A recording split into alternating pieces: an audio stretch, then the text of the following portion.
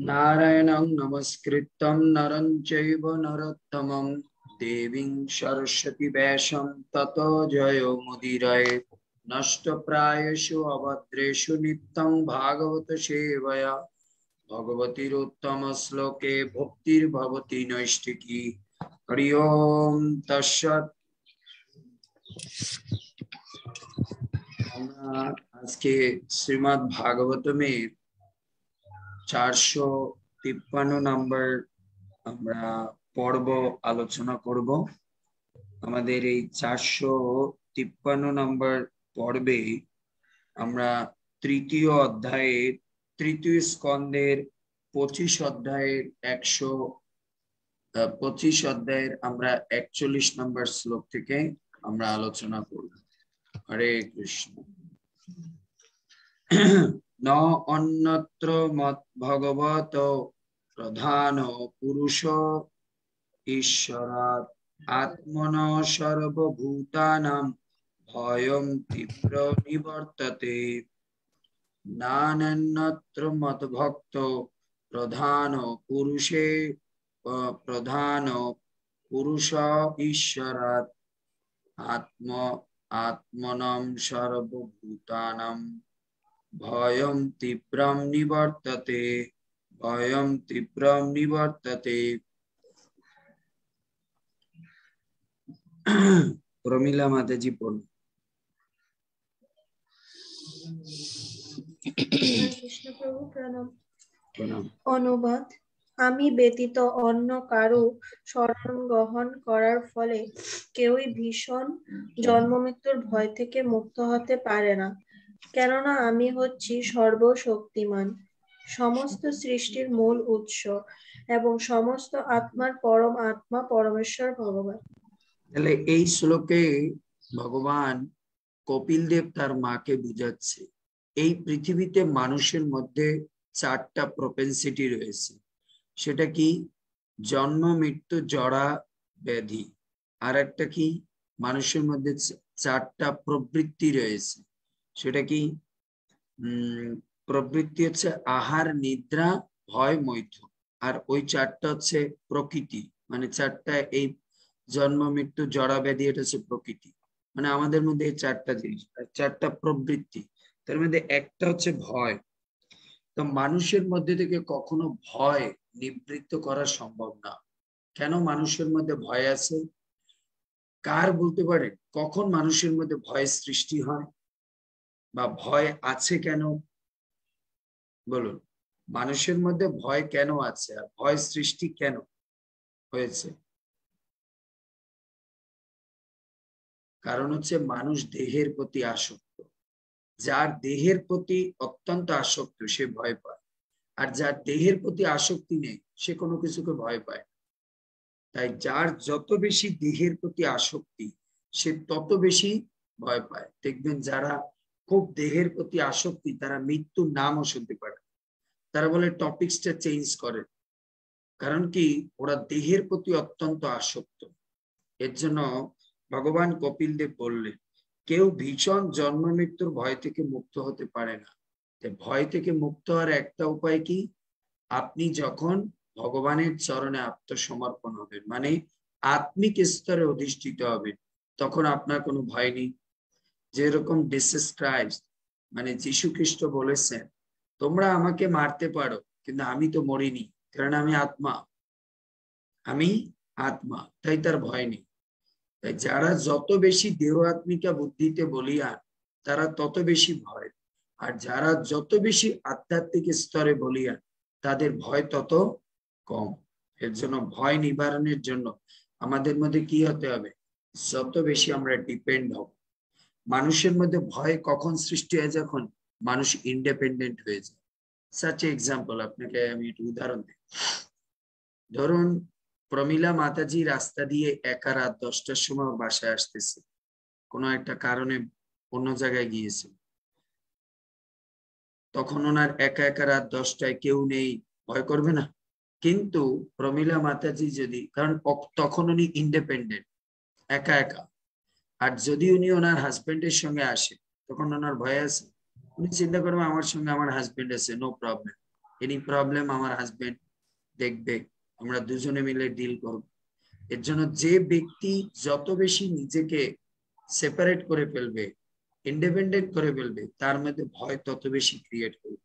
কিন্তু যে যত বেশি ভগবানের প্রতি শরণাগত থাকবে তার তত, দেখুন হিরণ্যকশিপুরের মনে ভয় কেন? কারণ হিরণ্যকশিপু নিজেকে স্বতন্ত্র ভাবে। প্রহ্লাদের মনে ভয় ছিল না, প্রহ্লাদ সর্বদা ভগবানের চরণে কি নিবেদিত। প্রণাম প্রভু, হরে কৃষ্ণ। আসছে একটু।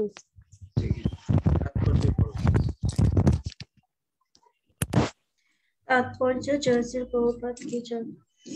এখানে ইঙ্গিত করা হয়েছে যে পরমেশ্বর ভগবানের শুদ্ধ ভক্ত না হলে জন্ম মৃত্যুর চক্র থেকে নিবৃত্তি লাভ করা সম্ভব নয়। এখানে পরমেশ্বর ভগবানের শুদ্ধ ভক্ত না হলে জন্ম মৃত্যুর চক্র থেকে নিবৃত্তি, কারণ শুদ্ধ ভক্ত হলেই আপনি কি করবেন? ভগবানের ধামে চলে যাবেন। আর যদি শুদ্ধ ভক্ত না হন, বারবার আপনাকে জন্ম মৃত্যুর চক্রে আবর্তিত হতে হবে। তারপরে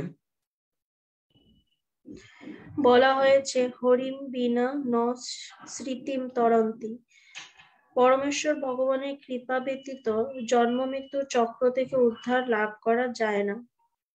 এখানেও সেই ধারণাই প্রতিপন্ন হয়েছে, কেউ তার ত্রুটিপূর্ণ ইন্দ্রিয় অনুভূতির দ্বারা পরম তত্ত্বকে জানার পন্থা অবলম্বন করে অথবা যোগের দ্বারা আত্মাকে উপলব্ধি করার চেষ্টা করতে পারে।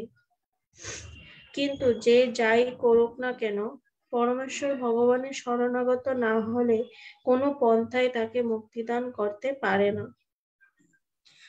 মানুষ যে যতই সিস্টেম, যত কিছু, মানুষ বাঁচার জন্য সিসি ক্যামেরা রাখে, মানুষ বাঁচার জন্য বডিগার্ড রাখে, এই রাখে, মেডিসিন খায়, কত ডাক্তার দেখায়, কত থেরাপি করে, কিন্তু তারপরও মৃত্যু থেকে বাঁচতে পারবে না, মানুষকে মরতেই হবে। এর জন্য আমরা যে যত বেশি বাঁচার চেষ্টা করি, মৃত্যু আমাদেরকে এসে একদিন নিয়ে যাবে, যত গার্ড যত কিছুই থাকে। তারপরে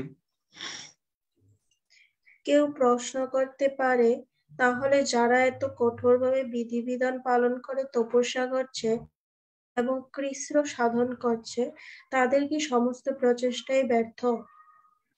তার ভাগবতে দশম স্কন্ধের 2য় অধ্যায়ে 32 নম্বর শ্লোকে দেওয়া হয়েছে, যেহন্নেহর বিন্দাক্ষ বিমুক্ত মানিন। কৃষ্ণ যখন তার মাতা দেবকীর গর্ভে অবস্থান করছিলেন তখন ব্রহ্মা এবং অন্যান্য দেবতারা তার কাছে প্রার্থনা করেছিলেন, হে পদ্ম পলাশ লোচন ভগবান, যারা অহংকারে মত্ত হয়ে মনে করে যে তারা মুক্ত হয়ে গেছে অথবা ভগবানের সঙ্গে এক হয়ে গেছে অথবা ভগবান হয়ে গেছে, কিন্তু এইভাবে চিন্তা করা সত্ত্বেও তাদের বুদ্ধি প্রশংসনীয় নয়, তারা অল্প বুদ্ধি সম্পন্ন। কারণ অল্প বুদ্ধি কেন? কারণ মানুষ যখন নিজেকে ভগবান মনে করে, নিজেকে মনে করে রক্ষা করতে পারবে, এরা হচ্ছে মূর্খ। কারণ আমরা একটা জিনিস জানি শাস্ত্র পড়ে, ভাই যে যতই যা চেষ্টা করুক মরতে আমাকে হবে, তো এই জিনিসটা আমাকে গ্যারান্টি থাকতে হবে, আর সেইভাবে আমার জীবনযাপন করা উচিত। তারপরে উল্লেখ করা হয়েছে যে তাদের বুদ্ধিমত্তা তা উন্নতই হোক অথবা নিকৃষ্টই হোক তা শুদ্ধ নয়। বুদ্ধি শুদ্ধ হলে জীব ভগবানের চরণে আত্মনিবেদন ছাড়া অন্য কিছু চিন্তা করতে পারে না। ভগবদ্গীতায় তাই উল্লেখ করা হয়েছে যে অত্যন্ত বিজ্ঞ পুরুষেরই শুদ্ধ বুদ্ধির উদয় হয়। বহু নাম জন্ম জন্মান্তে জ্ঞান মন্মান প্রপদ্যতে। বহু জন্ম জন্মান্তরের পর প্রকৃত বুদ্ধিমান ব্যক্তি পরমেশ্বর ভগবানের শরণাগত হন। তার মানে এই কথার দ্বারা প্রভুপাদ এটা বুঝিয়েছে, যারা কৃষ্ণ ভক্তিতে এসেছে এরা বুদ্ধিমান ব্যক্তি, কারণ যারা বুদ্ধিমান না তারাই কৃষ্ণ ভক্তিতে আসেন। আমরা সেই বৈষ্ণব শ্লোকালে বলিতে পড়েছি না, দেখি সংকীর্তন প্রায় যজন্তি সুমেধস। কারাই সংকীর্তন আন্দোলনে যোগদান করবে? যারা হচ্ছে সুমেধা সম্পন্ন। এই কলিকালে সবাই এই সংকীর্তন আন্দোলনে বা এই কৃষ্ণ ভক্তিতে যোগদান করবে না। একমাত্র যারা কি সুমেধস, সাঙ্গ পাঙ্গস্থ পার্শ্বদম, সুমেধস, যারা সুমেধা সম্পন্ন ব্যক্তি তারা হচ্ছে কি এই ভগবানের এই সংকীর্তন আন্দোলনে কি করবে? যোগদান করবে। কৃষ্ণ বর্ণম তিসা কৃষ্ণ সাঙ্গ পাঙ্গস্থ পার্শ্বদম যজ্ঞই সংকীর্তন প্রায় যজন্তি সুমেধস। যারা সুমেধা সম্পন্ন ব্যক্তি তারাই এই ভগবত ভক্তির রাস্তাকে গ্রহণ করবে। যারা মূর্খ তারা গ্রহণ করবে না। কিন্তু আমাদের মানে যারা জড়জাগতিক লোক তারা আমাদের কি বলবে? আমরা মূর্খ, কাজ বাজ নাই, এই সকালবেলা রান্না বান্না করবে, ছেলে মেয়ে স্কুলে পাঠাবে, কর্ম ব্যস্ত থাকবে, বসে বসে ভাগবত পড়তেছে। ভাগবত পড়লে কি পয়সা আসবে? খাওন দেবে ভগবান? মানুষ আমাদের বলবে না, এরা মাথা স্ক্রু ঢিলা হয়ে গেছে, দিন রাত খালি ভাগবত করতেছে, ভাগবত খাওয়াবে না? একজনকে আমি বলেছি গত পরশুদিন, সে বলতেছে প্রভু আমার তো সব নিয়ে নিল। আমি বললাম ভগবানের প্রতি বিশ্বাস আছে? বলে ভগবানের প্রতি বিশ্বাস রাখলে হবে, এর আগে তো সব নিয়ে নেবে। বলছি আপনার ডাক্তারের কাছে যাওয়া উচিত। আপনি ভক্ত এই কথা বলেন, ভগবানের প্রতি বিশ্বাস রাখেন, ভগবান সব দেখতেছে। তো এর জন্য যারা জড়জাগতিক লোক তারা মনে করে আমাদের বুদ্ধি নেই, কিন্তু আমরা জানি যে শাস্ত্র অনুসারে তাদের বুদ্ধি। তারপরে শরণাগতির পন্থা ব্যতীত মুক্তি লাভ করা যায় না। শ্রীমদ্ ভাগবতে বলা হয়েছে, যারা ভক্তিবিহীন পন্থা অবলম্বন করে, অহংকারাচ্ছন্ন হয়ে নিজেদের মুক্ত বলে অভিমান করে, তারা মার্জিত অথবা নির্মল বুদ্ধি সম্পন্ন নয়, কেননা তারা এখনো আপনার শরণাগত হয়নি। তাহলে এই কথার দ্বারা বুঝতে পেরেছেন কি, যে যারা ভগবানের চরণে আত্মসমর্পণ করেনি, শরণাগত না, তারা কোনোদিন মুক্ত হতে পারে না। যারা ভক্তিবিহীন পন্থা অবলম্বন করে, অন্ধকারাচ্ছন্ন হয়ে নিজেদের মুক্ত বলে অভিমান করে, তারা মার্জিত অথবা নির্মল বুদ্ধি সম্পন্ন নেয়, কেননা তারা এখনো শরণাগতি হয়নি। যা কাদের বুদ্ধি মানে নির্মল? যারা যত বেশি ভগবানের কাছে শরণাগত। যে যত বেশি ভগবানের শরণাগত সে তত বেশি লিবারেটেড। না দেখুন, বাচ্চারা মা বাবার প্রতি শরণাগত, তাই তারা হচ্ছে লিবারেটেড, মানে স্বাধীন। আর আমরা যখন যত বেশি বড় হই তত আমরা কি হই? আমরা তত বেশি ডিপেন্ডেন্ট, মানে ইন্ডিপেন্ডেন্ট হলেও আমরা ডিপেন্ডেন্ট। আমাদের ভয় কি হবে কি না হবে। বাচ্চাদের কোনো চিন্তা আছে? কোনো ভয় নেই, সব মা বাবা দেখবে। আমার কাজ খালি খাওয়ার, পড়াশোনা করা। তারপরে নানা প্রকার কৃচ্র সাধন এবং তপস্যার প্রভাবে ব্রহ্মানুভূতির কিনারে আসা সত্ত্বেও তারা মনে করে যে তারা ব্রহ্মজ্যোতিতে স্থিত হয়েছে, কিন্তু প্রকৃতপক্ষে যেহেতু তারা চিন্ময় কার্যকলাপে যুক্ত হতে পারেনি, তাই তারা পুনরায় জড় কার্যকলাপের স্তরে অধঃপতিত হয়। নিজেকে ব্রহ্ম বলে জানার মাধ্যমেই কেবল সন্তুষ্ট হওয়া উচিত নয়, তাকে অবশ্যই পরম ব্রহ্মের সেবায় যুক্ত হতে হবে। সেটি হচ্ছে ভক্তি। ব্রহ্মের কর্তব্য হচ্ছে পরম ব্রহ্মের সেবায় যুক্ত হওয়া। বলা হয় যে ব্রহ্ম না হলে ব্রহ্মের সেবা করা যায় না। পরম ব্রহ্ম হচ্ছেন পরমেশ্বর ভগবান এবং জীবও ব্রহ্ম। নিজেকে ব্রহ্ম, চিন্ময় আত্মা, ভগবানের নিত্য সেবক বলে উপলব্ধি না করে কেউ যদি কেবল নিজেকে ব্রহ্ম বলে মনে করে, তাহলে সেটি কেবল পুঁথিগত জ্ঞান। তাকে সেই সঙ্গে ভগবানের সেবায় যুক্ত হতে হবে, তাহলেই কেবল সে ব্রহ্মপদে স্থিত হতে পারবে, তা না হলে তার অধঃপতন অবশ্যম্ভাবী। শ্রীমদ্ ভাগবতে বলা হয়েছে যে অভক্তেরা যেহেতু ভগবানের শ্রী পাদপদ্মের প্রেমময়ী সেবা উপেক্ষা করে, তাই তাদের বুদ্ধি পর্যাপ্ত নয় এবং সেই জন্য তাদের অধঃপতন হয়। কর্ম করাই হচ্ছে জীবের ধর্ম। তাই যারা পুঁথিগত বিদ্যার জ্ঞান তারা শুধু ব্রহ্ম জ্ঞানে থাকে, কিন্তু যারা বাস্তবিক শাস্ত্রিক জ্ঞান আচার্যদের বাণী শ্রবণ করে তারা প্রকৃত বুদ্ধিমান, না? তার মানে এর থেকে আমরা কি বুঝি? শুধু বই পড়লেই বুদ্ধিমান হওয়া যায় না। আপনি আচার্যদের ভক্তদের সঙ্গ করলে, পরিবেশ পরিস্থিতিতে গেলে আপনি বুদ্ধিমান হতে পারেন। বই পড়লে শুধু জ্ঞান হয়, নলেজ, বাট বুদ্ধি আর একটা জিনিস, কোন পজিশনে কোনটা করতে হবে। কোন ধরুন আপনি 10টা রান্না জানেন, এটা হচ্ছে জ্ঞান, কিন্তু এখন সকালবেলা আপনার হাজবেন্ড 5টার সময় চলে যাবে, কোনটা আপনি 5টার মধ্যে করে দিতে পারবেন সেটাকে বলা হয় বুদ্ধি। বুঝতে পেরেছেন? এখন যদি আপনি সকাল 5টার সময় পনির সবজি অন্ন রান্না করতে নেন, ও হবে না। আপনাকে যে কোনো একটা বয়েল সবজি মানে একসঙ্গে দিয়ে একটু খিচুড়ি রান্না করে দিলেন, প্রেশার কুকারে সব দিয়ে দিলেন, বাস মাঝখানে একটু ঘি দিয়ে দিলেন, হয়ে গেল। এটা হচ্ছে বুদ্ধি। বুদ্ধি আর জ্ঞানের মধ্যে পার্থক্য। বুদ্ধি হচ্ছে পরিবেশ পরিস্থিতিতে কিভাবে জ্ঞানটাকে প্রয়োগ করতে হবে, তাকে বলা হয় বুদ্ধি। আর জ্ঞান তো শুধু জ্ঞান, আমি জানি। তারপরে সে যদি চিন্ময় কর্মে যুক্ত না হয়, তাহলে তাকে জড়জগতের কার্যকলাপের স্তরে অধঃপতিত হতে হবে। যখনই কেউ জড়জগতিক কার্যকলাপে অধঃপতিত হয়, তখন তার পক্ষে জন্ম মৃত্যুর চক্র থেকে উদ্ধার লাভ করা সম্ভব নয়। এখানে কপিল দেব সেই কথাই বলেছেন। তাহলে যে জড়জাগতিক স্তরে একবার পতিত হয় তাকে উদ্ধার করা সম্ভব নয়। তবে উদ্ধার করা যায় যদি সে কোনো ভাগ্যকর্মে সাধু সঙ্গ প্রাপ্ত হয়, তাহলে সে জড়জাগতিক স্তরে থাকলেও সেখান থেকে সে উদ্ধার হতে পারে। কিন্তু তার কর্মে যদি সাধু সঙ্গ না পায়, তাহলে সে উদ্ধার আবার আছে। এটাকে আরো একটু ডিপে নিয়ে যায়। সাধু সঙ্গ পেলেও যদি সদিচ্ছা না থাকে,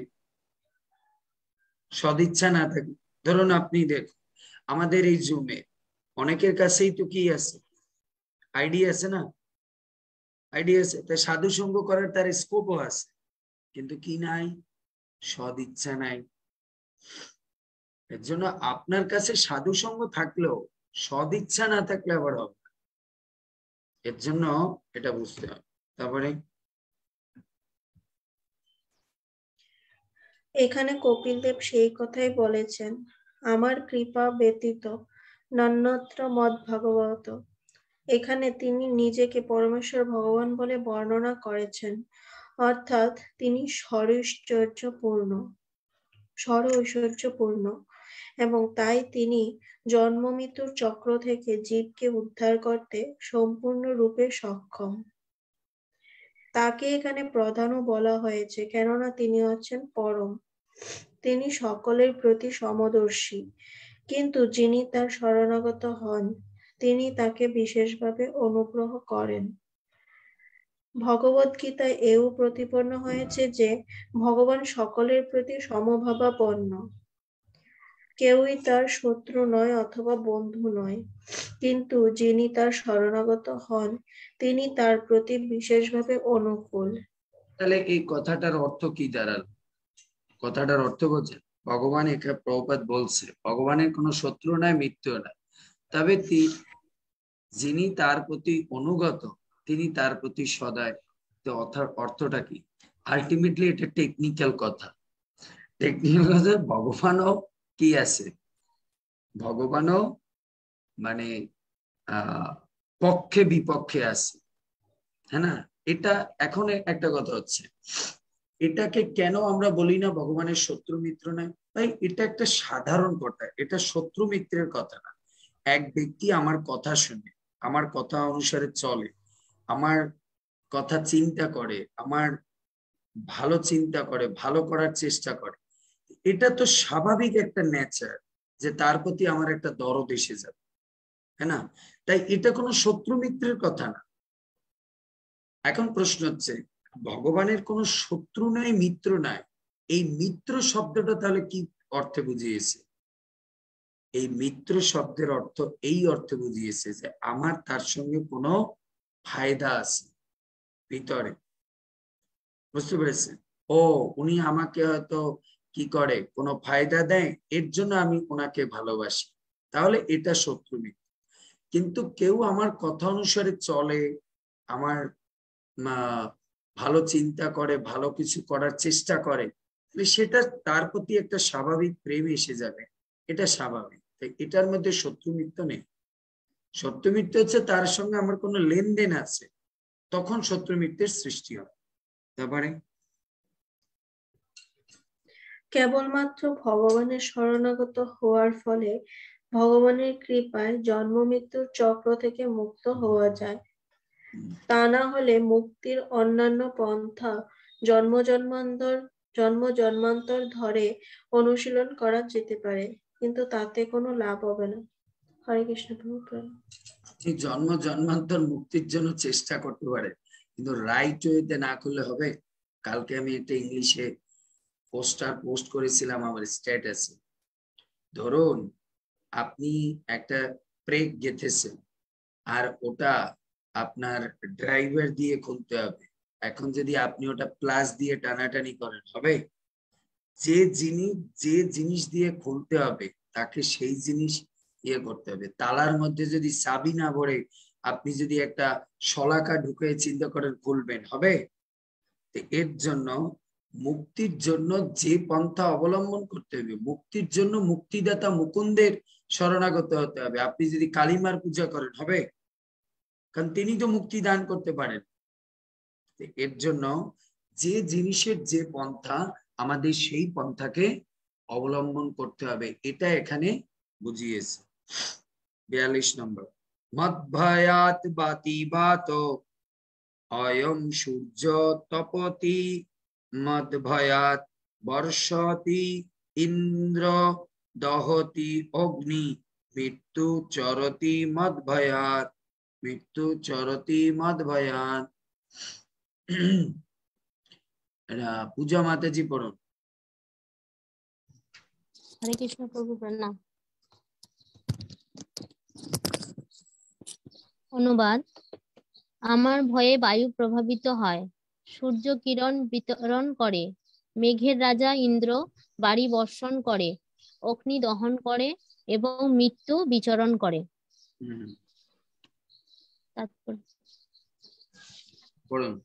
তাৎপর্য পড়বো বাবা? তাৎপর্য। জয় শ্রী প্রভুপাদ কি জয়। শ্রীমদ্ ভগবদ গীতায় পরমেশ্বর ভগবান শ্রীকৃষ্ণ বলেছেন যে প্রকৃতির নিয়মগুলি তারই অদক্ষতার ফলে সঠিকভাবে কার্য করে। কখনোই দেখি এই শ্লোকটা কেউ বলতে পারে, বা শ্লোকটার একটা লাইন উচ্চারণ করতে পারে? এই যে প্রভুপাদ এই লাইনটা বলছে, এটা ভগবদ গীতায় ভগবান বলছে। কি এত শ্লোক শিখিয়েছি, কি সব ভক্তি শাস্ত্রীরা বলেন? ভক্তি শাস্ত্রী আইডিসি কোর্স, কত কোর্স মোর সব শেষ করে আসছে। আমি তো বোকা শোকা মানুষ, আমার সঙ্গে বসে পড়াশোনা করে কি শিখলে দেখি। হরে কৃষ্ণ প্রভু। প্রকৃতি ক্রিয়ামাণানি ওই শ্লোকটা কি? গুণয় কর্ম বিভূষণ মায়া ধক্ষেন প্রকৃতি শ্রূয়তে সচরাচরম। এই শ্লোক মুখস্থ রাখতে হবে না। ভগবান এখানে প্রভুপাদ বলছে না, ভগবত গীতায় পরমেশ্বর শ্রীকৃষ্ণ বলছেন প্রকৃতির নিয়মগুলি তারই অদক্ষতা। তো ভগবান কৃষ্ণ গীতায় কি বলছে? মায়া ধক্ষেন প্রকৃতি শ্রূয়তে সচরাচরম। আমার অধ্যক্ষতায় প্রকৃতি চলে, এই সুচরাচরম যা চরাচর জঙ্গম সব আমার অধ্যক্ষতায় চলে। সেই শ্লোকের কথা প্রভুপাদ এখানে বলছে। এইভাবে মনে রাখতে হবে। তো শ্লোকগুলো মুখস্থ কি জন্য করায়? মুখস্থ ওই সময় না আনতে পারেন মনে। তারপরে কখনোই মনে করা উচিত নয় যে প্রকৃতি হেমা লাঠি কারোর নিয়ে আসো, হেমা পড়াশোনা করছে না সবাই, হেমা লাঠি নিয়ে আসো তো। কখনোই মনে করা উচিত নয় যে প্রকৃতি কারো অদক্ষতা ব্যতীতই আপনা থেকে কাজ করছে। বৈদিক শাস্ত্র বলে যে মেঘ ইন্দ্রদেব কর্তৃক নিয়ন্ত্রিত হয়, সূর্যদেব তাপ বিতরণ করে, চন্দ্রদেব স্নিগ্ধ জ্যোৎস্না বিতরণ করে এবং পবনদেবের ব্যবস্থাপনায় বায়ু প্রভাবিত হয়। কিন্তু সর্বোপরি এই সমস্ত দেবতাদের মধ্যে রয়েছেন সর্বপ্রধান পরম পুরুষ পরমেশ্বর ভগবান। এখন একটা প্রশ্ন, আচ্ছা আমরা যদি এইভাবে মানে মানে প্রশ্নটা এইভাবে আসে যে এই দেবতারা ইন্দ্র, ব্রহ্মা, চন্দ্র, সূর্য, এই দেবতারা তো আলো দিচ্ছে, বাতাস দিচ্ছে, কিরণ দিচ্ছে, বৃষ্টি দিচ্ছে, জল দিচ্ছে, ভগবান কৃষ্ণ কিভাবে এদেরকে কন্ট্রোল করে? আমাকে একটা মানে প্র্যাকটিক্যাল উদাহরণ দিতে পারেন?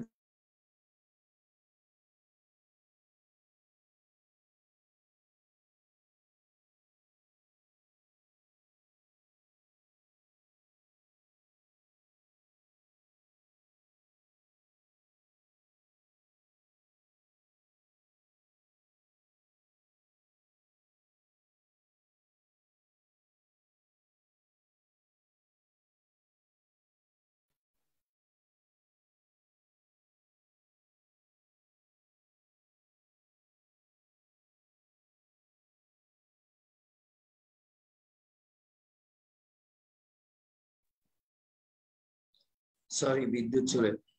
আচ্ছা, একটা প্র্যাকটিক্যাল উদাহরণ আপনি দিতে পারেন যদি কেউ আপনাকে জিজ্ঞেস করে যে ভগবান কোথায় কন্ট্রোল করছে? বৃষ্টি তো বরুণ দেবতা কন্ট্রোল করছে, ইন্দ্র কন্ট্রোল করছে, সূর্যদেব কন্ট্রোল করছে, ভগবান কিভাবে করছে?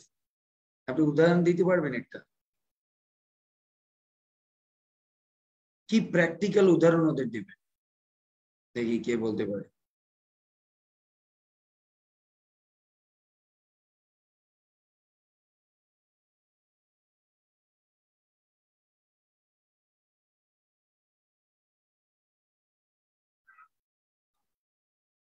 নখ খেলে হবে? রিনা মাতাজি নখ খেয়েই তো ব্রেনটা নষ্ট করেছে, নখের মধ্যে নোংরা জিনিস খেয়ে নষ্ট করেছে।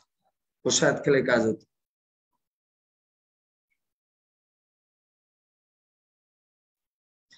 উদাহরণটা হচ্ছে সমস্ত দেব দেবতারা কি জীব না? জীবের মধ্যে কে আছে? আত্মা আছে না? আপনি তখন উদাহরণ দিবেন আপনার বাবা পরিবার চালাচ্ছে, প্র্যাকটিক্যালি আমরা দেখতেছি, কিন্তু আমরা বলি আপনার বাবা চালাচ্ছে না, ভগবান চালাচ্ছে। তো কিভাবে বলবেন আপনার ভগবান চালাচ্ছে? কারণ আমরা তো ভগবানকে দেখি না, আমরা তো বাবাকে দেখি। তো বাবার মধ্যে যদি আত্মা না থাকে তো বাবা ঘর চালাতে পারবে? পারবে? এটা হচ্ছে প্র্যাকটিক্যাল উদাহরণ। জীব কিভাবে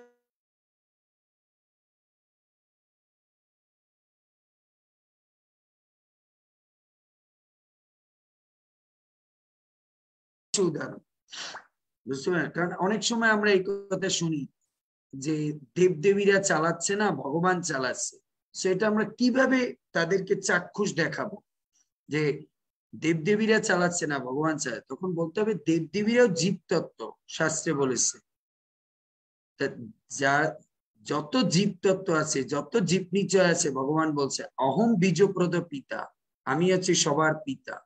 তাহলে যদি ভগবান না চালায়, তাদের মধ্যে আত্মা আছেন ভগবান রূপে, তাই তিনি এদেরকে পরিচালনা করেন। তারপরে নিত্য নিত্যনাম চেতনশ্চ চেতনাম, দেবতারাও সাধারণ জীবাত্মা, কিন্তু ভগবানের প্রতি তাদের বিশ্বস্ততা এবং ভক্তির ফলে তারা এই সমস্ত পদে নিযুক্ত হয়েছেন। চন্দ্র, বরুণ, বায়ু আদি বিভিন্ন দেবতা বা পরিচালকদের বলা হয় অধিকারী দেবতা। দেবতারা হচ্ছেন বিভিন্ন বিভাগের অধ্যক্ষ। পরমেশ্বর ভগবানের রাষ্ট্র কেবল একটি দুইটি গ্রহকে নিয়েই নয়, কোটি কোটি গ্রহ এবং কোটি কোটি ব্রহ্মাণ্ড নিয়ে। পরমেশ্বর ভগবানের রাষ্ট্র বিশাল এবং তার সহকারীর প্রয়োজন হয় দেবতাদের তার দেহের বিভিন্ন অঙ্গ বলে মনে করা হয়। এইগুলি বৈদিক শাস্ত্রের বর্ণনা। এই পরিস্থিতিতে সূর্যদেব, চন্দ্রদেব, অগ্নিদেব এবং বায়ুদেব পরমেশ্বর ভগবানের পরিচালনায় কার্য করছে। ভগবদ্গীতায় প্রতিপন্ন হয়েছে মায়াধ্যক্ষণে প্রকৃতি সুয়তে সচরাচরম। প্রকৃতির নিয়মগুলি পরমেশ্বর ভগবানের অধ্যক্ষতায় পরিচালিত হচ্ছে। যেহেতু সবকিছুর পিছনে তিনি রয়েছেন, তাই সবকিছু যথা সময়ে এবং যথা নিয়মে সম্পন্ন হচ্ছে। তাই এটা বলছে সবকিছু সিস্টেমেটিক কেন হচ্ছে, কারণ ভগবান সবকিছুর মধ্যে রয়েছে। আচ্ছা, যদি ভগবান সবকিছুর মধ্যে না থাকতো তাহলে কেন সবকিছু সিস্টেমেটিক হতো না? যদি প্রশ্নটা এটা আসে, ভগবান সবকিছুর মধ্যে আছে, এর জন্য সবকিছু সিস্টেমেটিক হচ্ছে। আচ্ছা, ভগবান যদি না থাকতো তাহলে কি কেন নয় সিস্টেমেটিক হতো? এটাও আমি পড়িয়েছি, দেখি উত্তরটা দিতে পারে কি না। সব ইরিসাউল ধানের ছাপা পড়ে গেছে মনে হয়, বাসমতি চাউল খাওয়াতে হবে। হরে কৃষ্ণ প্রভু, প্রণাম। প্রভু, আমাদের সবসময় একটা মানে গাইডের মধ্যে চলতে হয়।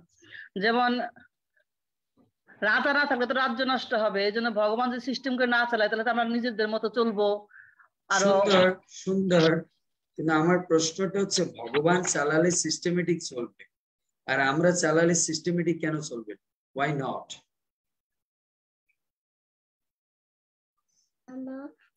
কৃষ্ণ প্রভু, প্রণাম। প্রণাম। প্রভু, ভগবান হচ্ছে সবার গুণ দেখে পরিচালিত করেন, কিন্তু আমরা তো সবার দোষ দেখে।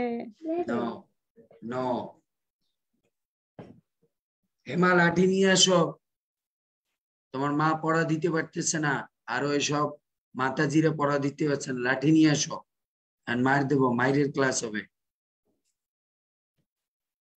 আর সঙ্গে তোমারও মার দেবো, তোমাকেও মার দেবো, তুমি আজকাল পড়াশোনা করো। সো ভগবান চালালে সিস্টেমেটিক চলবে, আমরা চালালে সিস্টেমেটিক চলবে না। আমি পড়িয়েছি না, জীবের মধ্যে 4টা ত্রুটি আছে: ভ্রম, প্রমাদ, করুণাপট, বিপ্রলিপ্সা। এর জন্য জীব চালাতে গেলেই এইসব প্রবলেম করবে, কারণ তার মধ্যে ত্রুটি আছে। কিন্তু ভগবান চালাতে গেলে ত্রুটি হবে, হ্যাঁ না?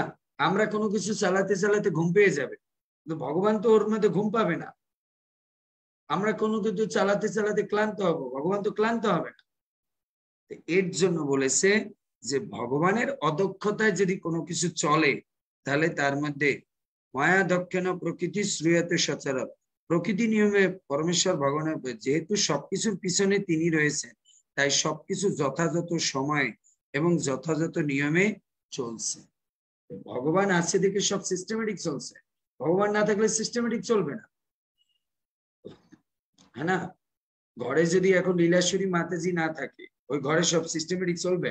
জয়রাধা সকালেরটা দুপুরে রানবে, হেমা একটা এইটা করবে, ওর বাবা অফিসে যাবে না, কি করবে, সব আলতু ফালতু হয়ে যাবে। কিন্তু ঘরের যিনি মালকিন, তিনি যদি থাকে গিন্নি, তাহলে ঠিক মতন চলবে। এর জন্য ভগবান হচ্ছেন থাকলে সব সিস্টেমেটিক, কারণ তার মধ্যে দোষ ত্রুটি নেই। তারপরে যিনি পরমেশ্বর ভগবানের আশ্রয় গ্রহণ করেছেন, তিনি অন্য সমস্ত প্রভাব থেকে সম্পূর্ণরূপে সুরক্ষিত। তখন তাকে আর অন্য কারো সেবা করতে হয় না, অথবা অন্য কারো কাছে কৃতজ্ঞ থাকতে হয় না। অবশ্য তা বলে তিনি কাউকে অবজ্ঞা করেন না। এই কথাটা আবার বুঝতে পেরেছে, যেহেতু সবকিছু ভগবান চালাচ্ছে, তাহলে আমাদের একটা প্রশ্ন আসে না, তাহলে আমি অন্যকে ট্যাক্স দিব কেন? অন্যকে ট্যাক্স মানে আমাকে অতটা অন্যের আরে হয়েছে। তার মানে আবার এটাও আমাদের মনে রাখতে হবে, হতে পারে সবকিছু ভগবানের দ্বারা হচ্ছে, তাই বলে আবার অন্যকে আমরা অবজ্ঞা করব না, অন্যকে ইগনোর করব না, রেসপেক্ট করতে হবে, কারণ সবই ভগবানের জীব, হ্যাঁ না? তারপরে আবার ভগবান কাউকে দিয়েছে, দায়িত্ব দিয়েছে। এখন ধরুন আমি জানি যে মন্দির ভগবানের কৃপায় চলছে, এখন যদি ম্যানেজমেন্টকে ইগনোর করি হবে না, ম্যানেজমেন্ট ভগবান বানিয়েছে, তাই আমাকে এখন তাদেরকে রেসপেক্ট করতে হবে। বুঝতে পেরেছি? তারপরে পক্ষান্তরে তার সমস্ত চিন্তা এবং শক্তি পরমেশ্বর ভগবানের সেবায় মগ্ন থাকে। ভগবান কপিল দেবের এই উক্তি তার নির্দেশ বায়ু প্রভাবিত হয়, অগ্নি দহন করে, সূর্য তাপ বিতরণ করে, তা ভাব প্রবণতা নয়। নির্বিশেষবাদীরা বলতে পারে যে ভগবানের ভক্তরা তাদের কল্পনার ভগবানকে সৃষ্টি করে এবং তার মধ্যে বিভিন্ন গুণ আরোপ করে, কিন্তু প্রকৃতপক্ষে তা কল্পনা নয় এবং ভগবানের নামে কৃত্রিমভাবে বিভিন্ন গুণ এবং শক্তি আরোপ করা হয় না। বেদে বলা হয়েছে ভীষাস্মাৎ বাত পর্বতে ভীষ্ম দতি সূর্য। পরমেশ্বর ভগবানের ভয়ে পবনদেব এবং সূর্যদেব কার্য করছে। ভীষাস্মাৎ অগ্নিশ্চ ইন্দ্রশ্চ মৃত্যুর ধাবতী পঞ্চম। অগ্নি, ইন্দ্র এবং মৃত্যু সকলেই তার পরিচালনায় কার্য করছেন। এইগুলি বেদের বাণী। হরে কৃষ্ণ প্রভু প্রণাম। আচ্ছা, এই যে সবকিছু দেবতারা সিস্টেমেটিক চালাচ্ছে, আচ্ছা দেবতাদের পিছনে যদি কোনো মালিক না থাকে তাহলে এগুলো সিস্টেমেটিক চলতো? আপনি এই উদাহরণটা তখন দেবেন যে আমরা বুঝলাম দেবতাদের পিছনে কিছু নেই। আচ্ছা, কারো পিছনে কোনো যদি ফোর্স না থাকে তাহলে সেই জিনিস ঠিক মতন হয়? আপনি বলবেন বাদ দিন দেবতা, এই জগতে সরকারি জিনিস কি হয়? ঠিক মতন চলে না, বেসরকারি জিনিস ঠিক মতন চলে। কেন? সরকারি জিনিস ডাইরেক্টলি কেউ হ্যান্ডেল করে না, এর জন্য ওটা ঠিক মতন চলে না। কিন্তু বেসরকারি জিনিস ডাইরেক্টলি কি করে? চেক করে, এর জন্য ওটা সিস্টেমেটিক চলে। তাই ইন্দ্র, ব্রহ্মা, সূর্য, বরুণ সব সিস্টেমেটিক কেন চলছে? কারণ পিছনে কৃষ্ণ তার অদক্ষতা করছেন, এর জন্য কৃষ্ণের অদক্ষতায় এটা চলছে দেখে সব সিস্টেমেটিক হচ্ছে। তারা ভয়তে ইয়ে করে আমার চাকরি চলে যাবে, তাই না? এর জন্য 43 এই অনুবাদের দ্বারা আমাদের প্রভুপাদ কি শিক্ষা দিয়েছে? সো আমাদেরও বুঝতে হবে যদি দেব দেবতা ভগবানের গাইডেন্স ফলো করতে পারে, তা আমরা তো দেব দেবতার থেকে ক্ষুদ্র জীব। তারা এক একটা গ্রহের মালিক দেব দেবতা, তাতেই তারা ভগবানের নিয়ম পালন করে চলে। আর আমরা তো কোনো গ্রহ না, একটা ঘরেরও মালিক না, নিজের জীবনেরও কোনো মালিক না। তা আমাদের ভগবানের কতটা অবগত থাকা উচিত, এই জিনিসটা ভগবান কপিল দেব তার মাকে বুঝাচ্ছে। 43 নম্বর, জ্ঞান বৈরাগ্য যুক্তেন ভক্তি যোগেন যোগিনা ক্ষেমায় পাদ মূলম মে প্রবিশন্তি অকুত ভয়ম। প্রবিশন্তি অকুত ভয়ম। তনুশ্রী বেড়া পড়ুন। শ্লোক মুখস্থের ক্লাসে আসে না কেন? হ্যাঁ, আনমিউট। প্রভু ক্ষমা করবেন, আমাদের এখানে ঝড় বৃষ্টি, কারেন্ট ছিল না। আনমিউট। হ্যাঁ, শ্লোক মুখস্থের ক্লাসে ক্যামেরা বন্ধ করে বসেছিলেন কেন? ক্ষমা করবেন প্রভু। ক্ষমা এসব আমার কাছে সাধারণ ক্ষমা নেই, আমি একটু স্ট্রিক্ট টিচার, বুঝতে পারছেন? এখানে ক্লাস করতে হলে সব বিষয়ে আপনাকে অ্যাটেন্ডেন্স হতে হবে, পড়াশোনা মুখস্থ করতে হবে, ঠিক আছে? বলুন, পড়ুন। অনুবাদ। যোগীগণ তাদের শাশ্বত লাভের জন্য দিব্য জ্ঞান এবং বৈরাগ্য যুক্ত ভক্তি যোগে আমার শ্রী পাদপদ্মের শরণ গ্রহণ করেন, এবং আমি যেহেতু পরমেশ্বর ভগবান, তাই তারা নির্ভয়ে আমার ধামে প্রবেশ করার যোগ্যতা অর্জন করেন। যোগীগণ তাদের শাশ্বত লাভের জন্য দিব্য জ্ঞান এবং বৈরাগ্য যুক্ত ভক্তি যোগে আমার শ্রী পাদপদ্মে শরণ গ্রহণ করে, এবং আমি যেহেতু পরমেশ্বর ভগবান, তাই তারা নির্ভয়ে আমার ধামে প্রবেশ করতে যোগ্যতা অর্জন করে। কপিল দেব তার মাকে বুঝিয়েছে যোগীগণ শাশ্বত লাভের জন্য। শাশ্বত মানে কি? এরপরে দেখুন তো, এটা শব্দ গ্যাপ আছে, বলো দেখতে কি হবে? শাশ্বত লাভের জন্য কি? শাশ্বত কি? শাশ্বত কি? শাশ্বত সনাতন। আমি বলেছি শাশ্বত লাভের জন্য। এই শাশ্বত আর লাভ এর মাঝে একটা শব্দ আছে, কি? জ্ঞান হবে কি? কি হবে হেমা?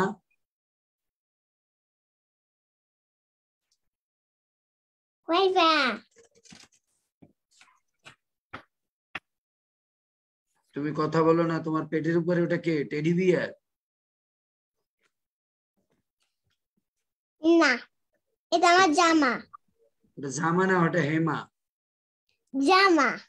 হেমা। জামা। হেমা। জামা। হেমা। জামা। হেমা। জামা। হেমা। জামা। গোলাপ জামুন। জামা। গোলাপ জামুন। ভালো হবে।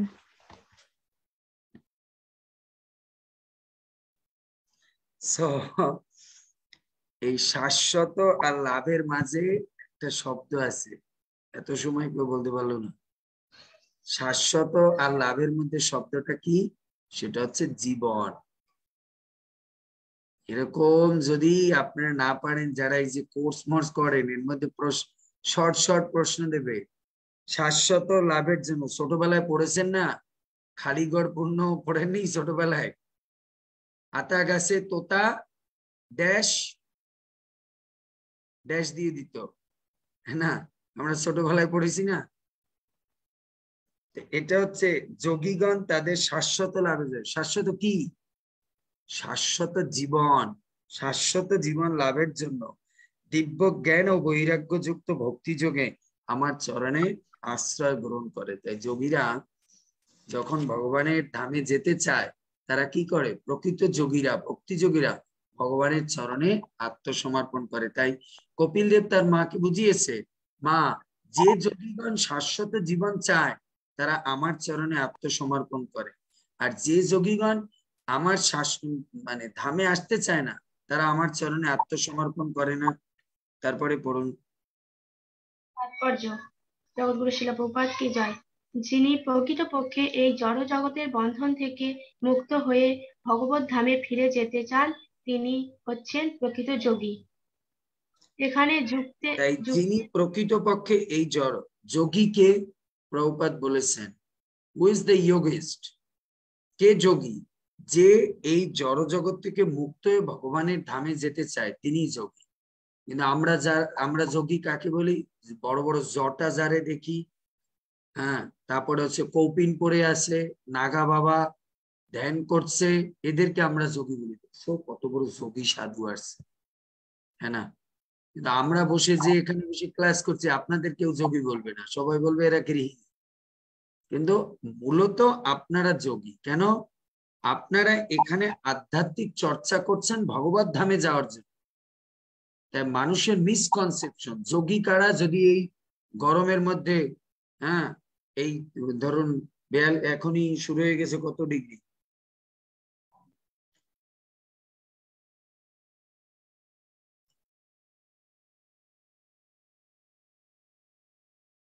বৃন্দাবনে এখন 40 ডিগ্রি চলছে। ধরুন এখন এই 40 ডিগ্রিতে কেউ যদি বৃন্দাবন পরিক্রমা শুরু করে, তা আপনার বলবেন এই যোগী, হ্যাঁ না?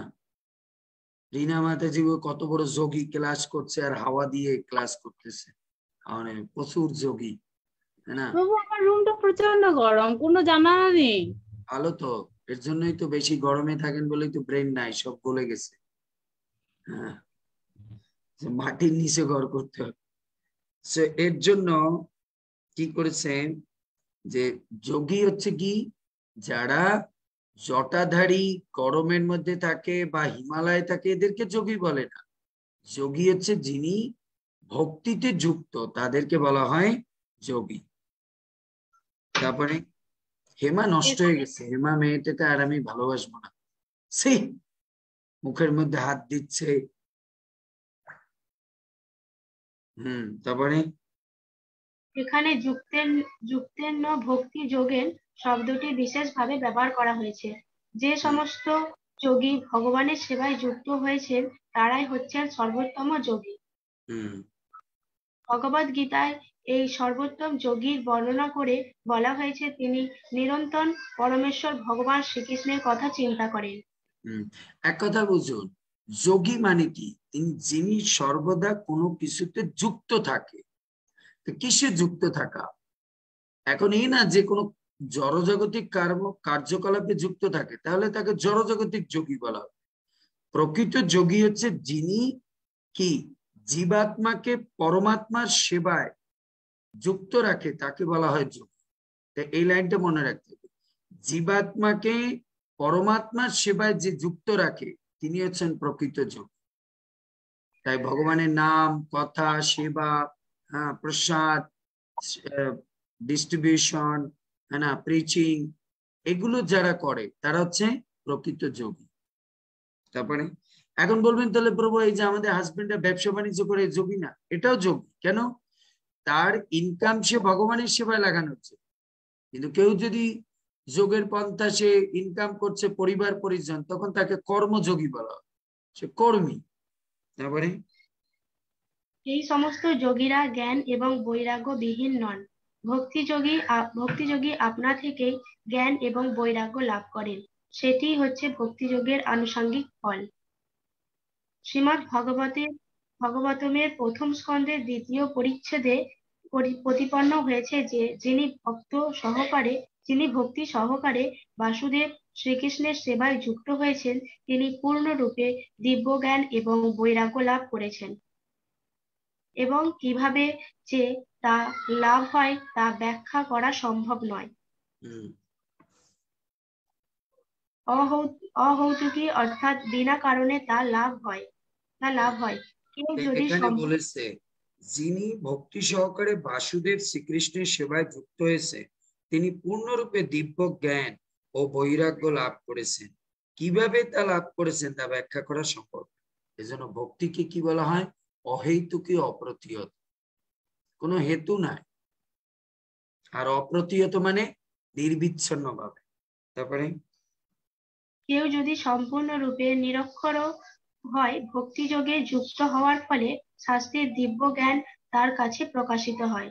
বৈদিক শাস্ত্রে সেই কথা বলা হয়েছে।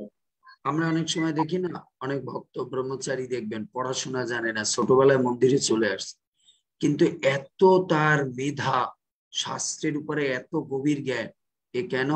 তার গুরু কৃষ্ণের প্রতি তার অগাধ শ্রদ্ধা, দিব্য জ্ঞান হৃদয়ে প্রকাশিত। বুঝতে পেরেছি? তারপরে যিনি পরমেশ্বর ভগবান এবং শ্রী গুরুদেবের প্রতি পূর্ণরূপে শ্রদ্ধা পরায়ণ, তার কাছে সমস্ত বৈদিক শাস্ত্রের মর্ম প্রকাশিত হয়। বুঝতে পেরেছি? এই যে আমি একটু বললাম যে প্রভুপাদের কথা, যে আপনি ভক্তি স্তরে, জড়জাগতিক স্তরে আপনার জ্ঞান না থাকলে আপনাকে চাকরি দেবে না বা আপনাকে পোস্ট পজিশনে নেবে। কিন্তু ভগবত ভক্তির স্তরে জ্ঞান দিয়ে বিচার করায় না আপনাকে পোস্টে দেবে না পজিশনে দেবে, আপনার শ্রদ্ধা এবং একনিষ্ঠতার উপরে নির্ভর। আপনার যদি শ্রদ্ধা এবং একনিষ্ঠতা থাকে, বাকি অটোমেটিক সব চলে আসবে ভগবানের কৃপায়। তারপরে তাকে পৃথকভাবে চেষ্টা করতে হয় না। যে যোগী ভগবত ভক্তিতে যুক্ত হয়েছেন তিনি পূর্ণ জ্ঞান এবং পূর্ণ বৈরাগ্য অর্জন করেছেন। যদি জ্ঞান এবং বৈরাগ্যের অভাব হয় তাহলে বুঝতে হবে যে তার ভক্তি পূর্ণ হয়নি। মূল কথা হচ্ছে যে পরমেশ্বর ভগবানের শ্রী পাদপদ্মে শরণাগতি ব্যতীত চিৎ জগতে ভগবানের নির্বিশেষ ব্রহ্মজ্যোতি অথবা সেই ব্রহ্মজ্যোতির অভ্যন্তরে বৈকুণ্ঠ লোকে প্রবেশ করা যায় না। ভগবানের চরণে যারা শরণাগত তাদের বলা হয় অকুতভয়। তারা নিঃসংশয় এবং নির্ভয়, এবং ভগবত ধামে তাদের প্রবেশ নিশ্চিন্ত। হরে কৃষ্ণ প্রভু প্রণাম। তাই তারা এটা বলেছে যে যারা ভগবানের চরণে পূর্ণরূপে শরণাগত তাদের বলা অকুত ভয়, তিনি নিঃসংশয় নির্ভয় এবং ভগবত ধামে তাদের প্রবেশ নিশ্চিত। 44 নম্বর, এতাবান এব লোকে অস্মিন পুংসাম নিঃশ্রেয় উদয় তীব্রেণ ভক্তি যোগেন মনোময়ী অর্পিত স্থিরম। অর্পিত স্থিরম। নিবেদিতা মাতাজি পড়েন।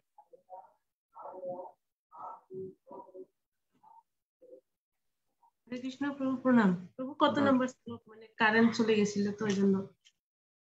44।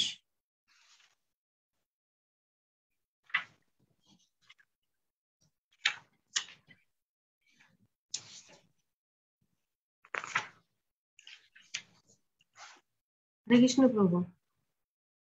অনুবাদ: তাই যাদের মন ভগবানের চরণে নিবেদিত হয়ে স্থির হয়েছে, তারাই সুদৃঢ় নিষ্ঠা সহকারে ভগবত ভক্তির অনুশীলন করেন। জীবনের চরম সিদ্ধি লাভের সেটি একমাত্র উপায়। তাই এখানে ভগবান কপিল দেব তার মাকে বলছেন, যাদের মন ভগবানের চরণে নিবেদিত হয়ে স্থির হয়েছে, তারাই সুদৃঢ় নিষ্ঠার সঙ্গে ভগবত ভক্তি অনুশীলন। যাদের ভগবানের চরণে এখনো নিষ্ঠা ভক্তি রতিমতি যুক্ত হয়নি, তারা স্থিরভাবে ভক্তি করতে পারে না। জীবনের চরম সিদ্ধি লাভের সেটি একমাত্র উপায়। জীবনে যদি কেউ চরম সিদ্ধি লাভ করতে চায়, তাহলে তাকে কি করতে হবে? একমাত্র ভগবানের চরণে আশ্রয় গ্রহণ করতে হবে। ভগবানের চরণে আশ্রয় ব্যতীত আপনি কোনোদিন ভগবানের কি কাছে যেতে পারবেন না। এটা হচ্ছে ভাগবতের চরম সিদ্ধান্ত। সর্বসিদ্ধি গোবিন্দ চরণ। ভগবানের চরণে কি করতে হবে? রতিমতি থাকতে হবে, নিষ্ঠা থাকতে হবে, রুচি থাকতে হবে। তার সেবা, তার নাম, তার কথা। এর মানে এই না যে তাহলে প্রভু ভগবানের চরণে যে খালি মাথা টেকালি হবে। ভগবানের চরণে স্থির হওয়া মানে কি? তার নির্দেশ, তার আদেশ, এগুলো পালন করা। তাৎপর্য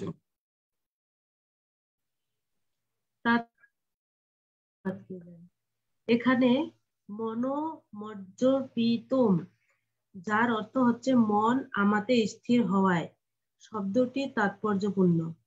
মানুষের কর্তব্য হচ্ছে পরমেশ্বর ভগবান শ্রীকৃষ্ণ অথবা তার অবতারের শ্রী পাদপদ্মে তার মনকে স্থির করা। সুদৃঢ় ভাবে তাতে মনকে স্থির করাই মুক্তির উপায়। তার একটি দৃষ্টান্ত হচ্ছে অম্বরীশ মহারাজ। তিনি তার মনকে ভগবানের শ্রী পাদপদ্মে স্থির করেছিলেন। তিনি কেবল ভগবানের লীলা বিলাসের কথাই বলতেন। তিনি কেবল ভগবান শ্রী পাদপদ্মের নিবেদিত তুলসী এবং পুষ্পের ঘ্রাণ গ্রহণ করতেন। এখন দেখুন, এই যে 1 মিনিট একটু আগে আমি বলেছি, ভগবানের পাদপদ্মে মন স্থির করা মানে কি? ভগবান ভগবান তোমার পায়ে পড়েছি, আমি তোমার প্রতি শরণাগত। এইটা ভগবানের পাদপদ্মে মন স্থির করা মানে হচ্ছে ভগবান যেভাবে বলেছে সেইভাবে জীবন যাপন করা। যেরকম অম্বরীশ মহারাজ ভগবানের পাদপদ্মে শরণাগত। কি সে ভগবানের প্রসাদ পেত, হাত দিয়ে ভগবানের সেবা করত, শরীর দিয়ে ভগবানের ভক্তের সঙ্গে আলিঙ্গন করতেন, চরণ দিয়ে তীর্থ পরিক্রমা করতেন। মানে ভগবান যেগুলো বলেছে সেগুলো করতেন। তারপরে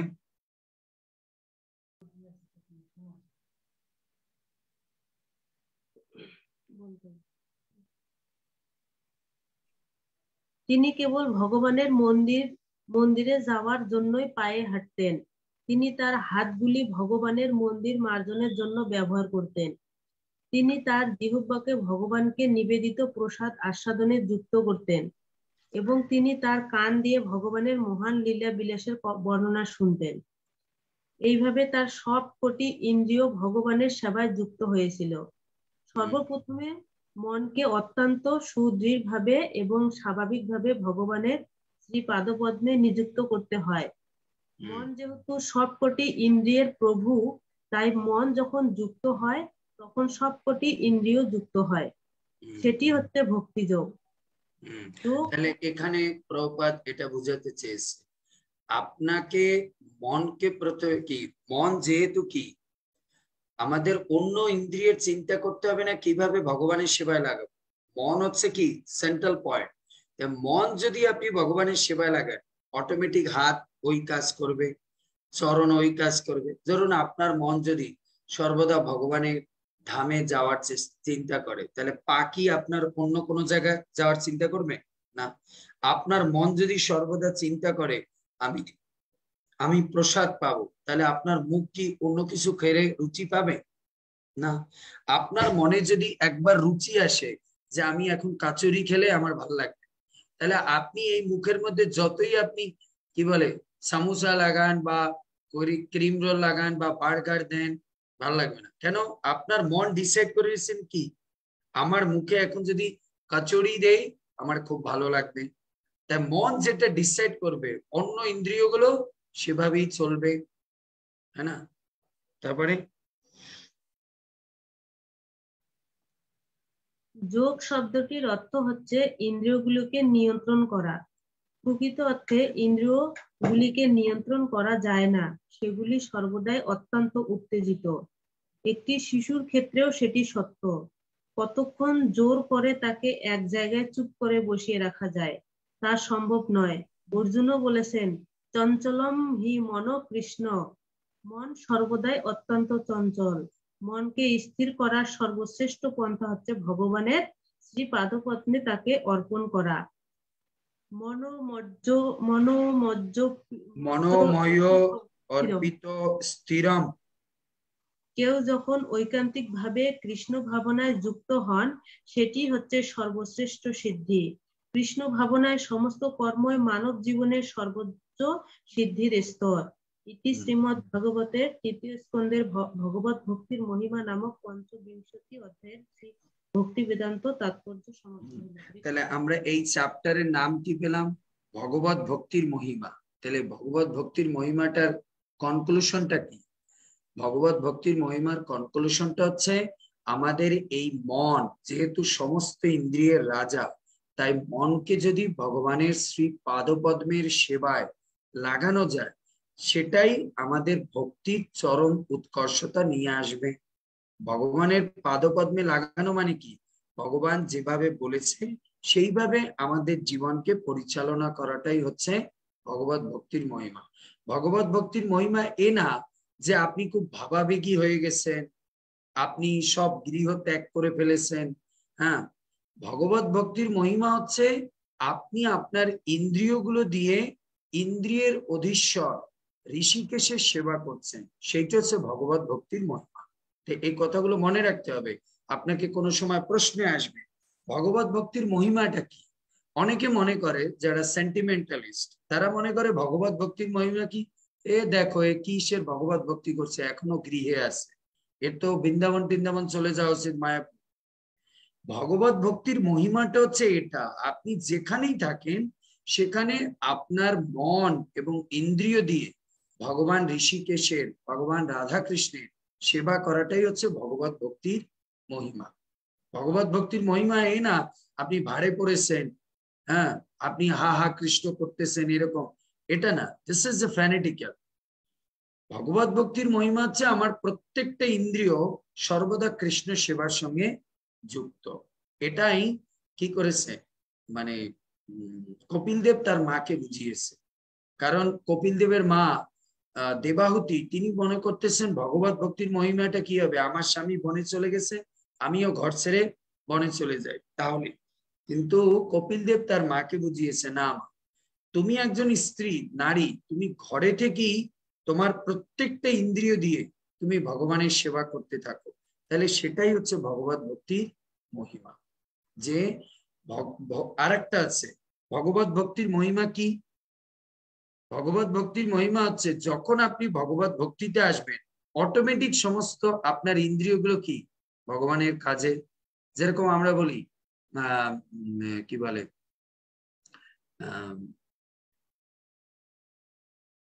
সাচ এক্সাম্পল, কর্মযোগের মহিমা কি? কর্মযোগের যদি মহিমা বলা হয় তখন কি বলবেন? আমাদের সমস্ত ইন্দ্রিয়গুলো সর্বদা বিভিন্ন কর্মের মধ্যে যুক্ত করে। ধ্যান যোগের মহিমা কি? আমাদের সমস্ত ইন্দ্রিয়গুলি ধ্যানের মধ্যে যুক্ত করে। ঠিক তেমনি ভগবত ভক্তির মহিমা হচ্ছে কি, আমাদের প্রত্যেকটা ইন্দ্রিয়কে ভক্তিমূলক সেবায় যুক্ত করে। এটা হচ্ছে ভগবত ভক্তির মহিমা। এই চ্যাপ্টার আমাদের এখানে বিশ্রাম। এবার আমরা আসি ষড়বিংশতি অধ্যায়, মানে 16 অধ্যায়। এবার কপিল দেব তার মাকে জরা প্রকৃতির মৌলিক তত্ত্ব সম্পর্কে জ্ঞান প্রদান করবেন। শ্লোক নম্বর 1।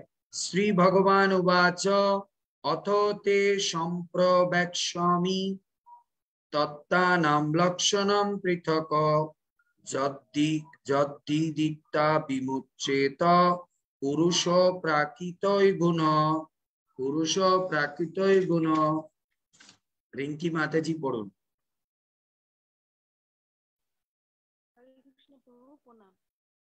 শোনা যাচ্ছে নাকি কিছু? বাবু হ্যাঁ। অনুবাদ। ভগবান কপিলদেব বললেন, হে মাতো, এখন আমি পরম তত্ত্বের বিভিন্ন বিভাগ সম্বন্ধে আপনার কাছে একটা জিনিস দেখুন, এক মিনিট। আমাদের ছেলে মেয়েদেরকেও কি করতে হবে? বৈদিক নাম শিখাতে হবে। ভগবান তার মাকে কি বলে ডাকছে? মাম্মি। হ্যাঁ হ্যাঁ, এইসব মাম্মি হ্যাঁ এসব শিখাবেন না। সব সময় ভগবান তার মাকে মা বলে ডেকেছে, কৃষ্ণ তার বাবাকে বাবা বলে ডেকেছে।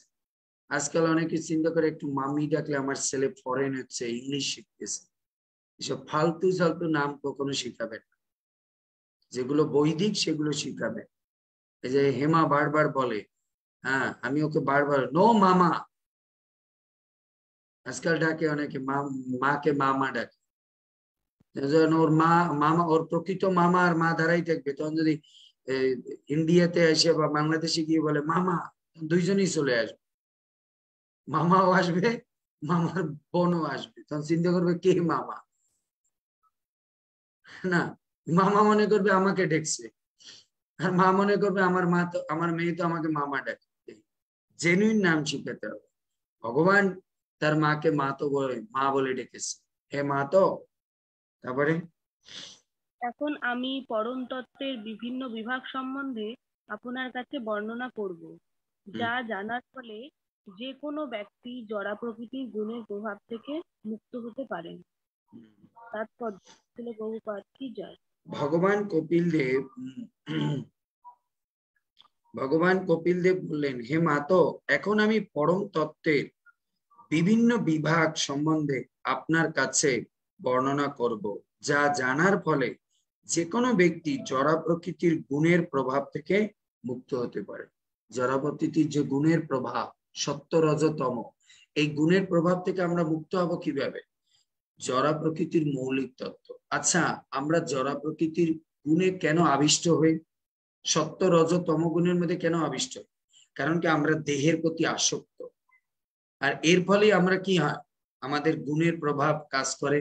কিন্তু যখন আপনি এই দেহটা সম্পর্কে জানবেন, তখন আমি জাস্ট এটা শুরুতে আপনাকে একটা গল্প মনে করে দিই।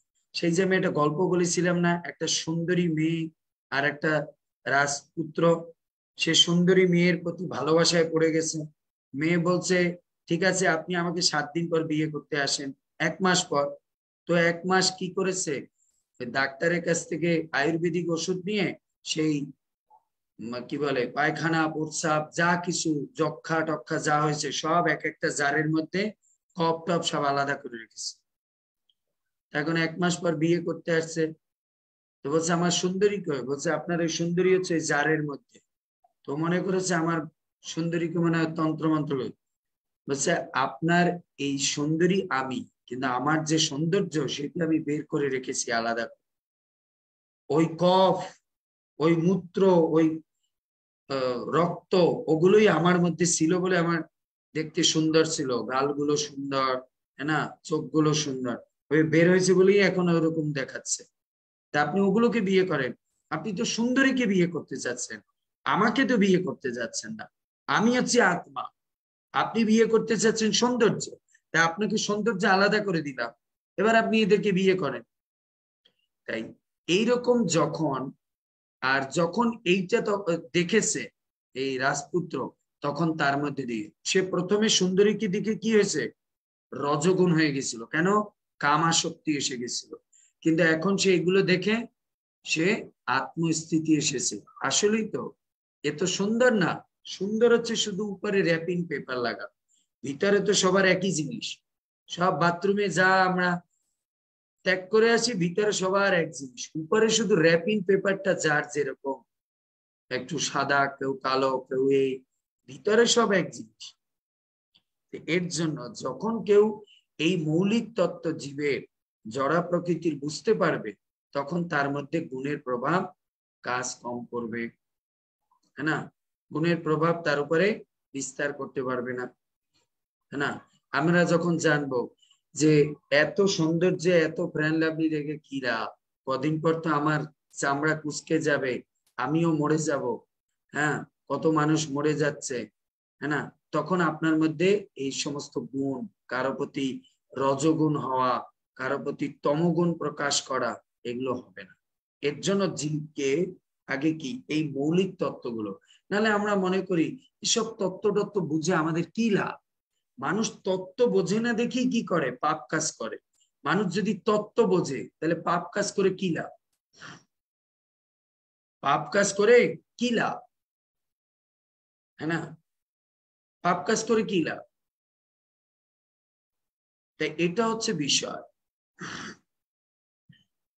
তারপরে তাৎপর্য, প্রভুপাদ কি জয়। শ্রীমদ্ ভগবদ গীতায় বর্ণনা করা হয়েছে যে ভগবত ভক্তির দ্বারাই কেবল ভগবানকে জানা যায়।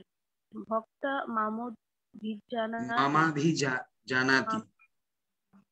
শ্রীমদ্ ভগবতেও ভক্তির বিষম মাম অর্থাৎ এর কৃষ্ণকে জন্য বলা। এই কথাটার অর্থ কি?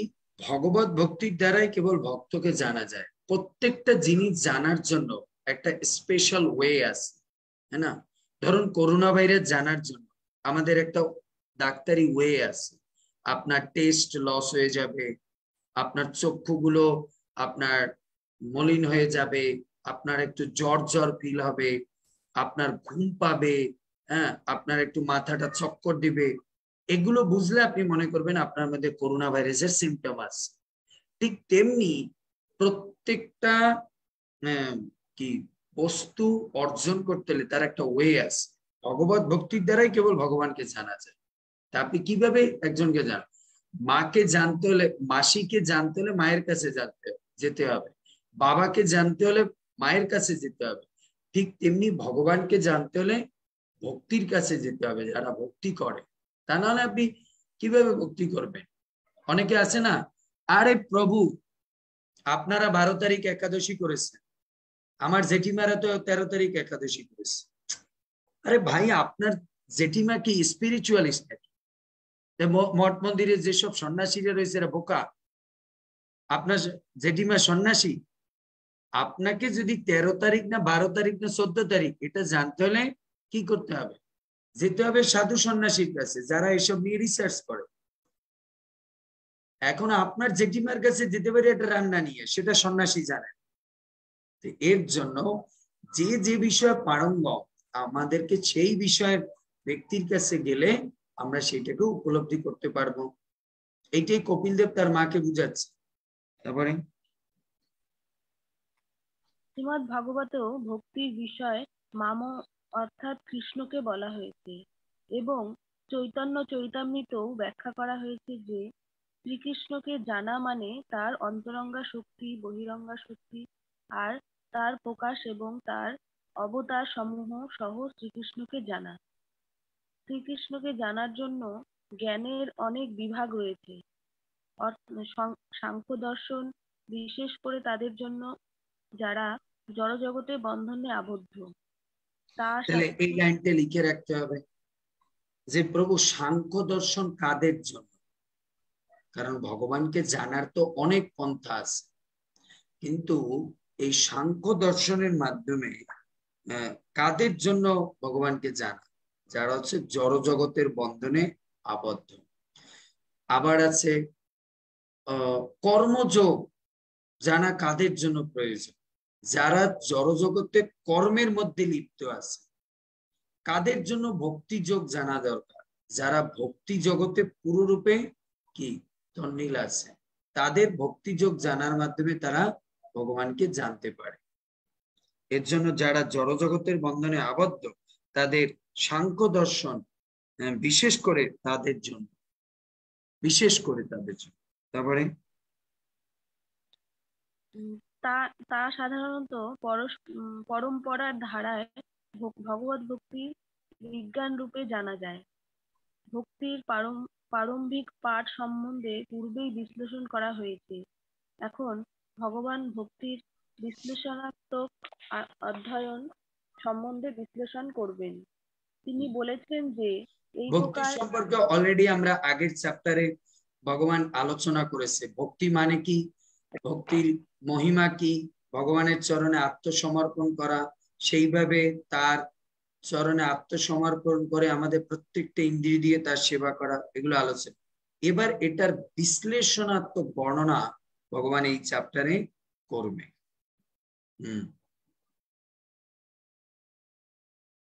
তারপর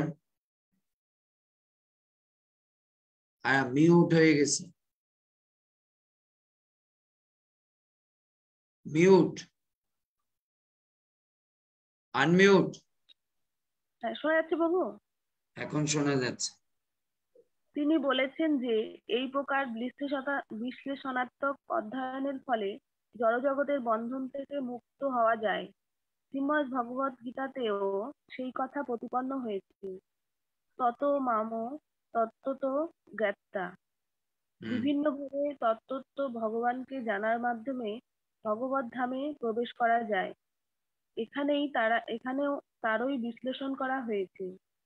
সাংখ্য দর্শনের মাধ্যমে ভগবত তত্ত্ববিজ্ঞান হৃদয়ঙ্গম করার দ্বারা জড়া প্রকৃতির গুণের বন্ধন থেকে মুক্ত হওয়া যায়। জড়া প্রকৃতির মোহ থেকে মুক্ত হয়ে শাশ্বত আত্মা ভগবত ধামে প্রবেশ করার যোগ্য হয়। যতক্ষণ পর্যন্ত জড়া প্রকৃতিকে ভোগ করার অথবা আধিপত্য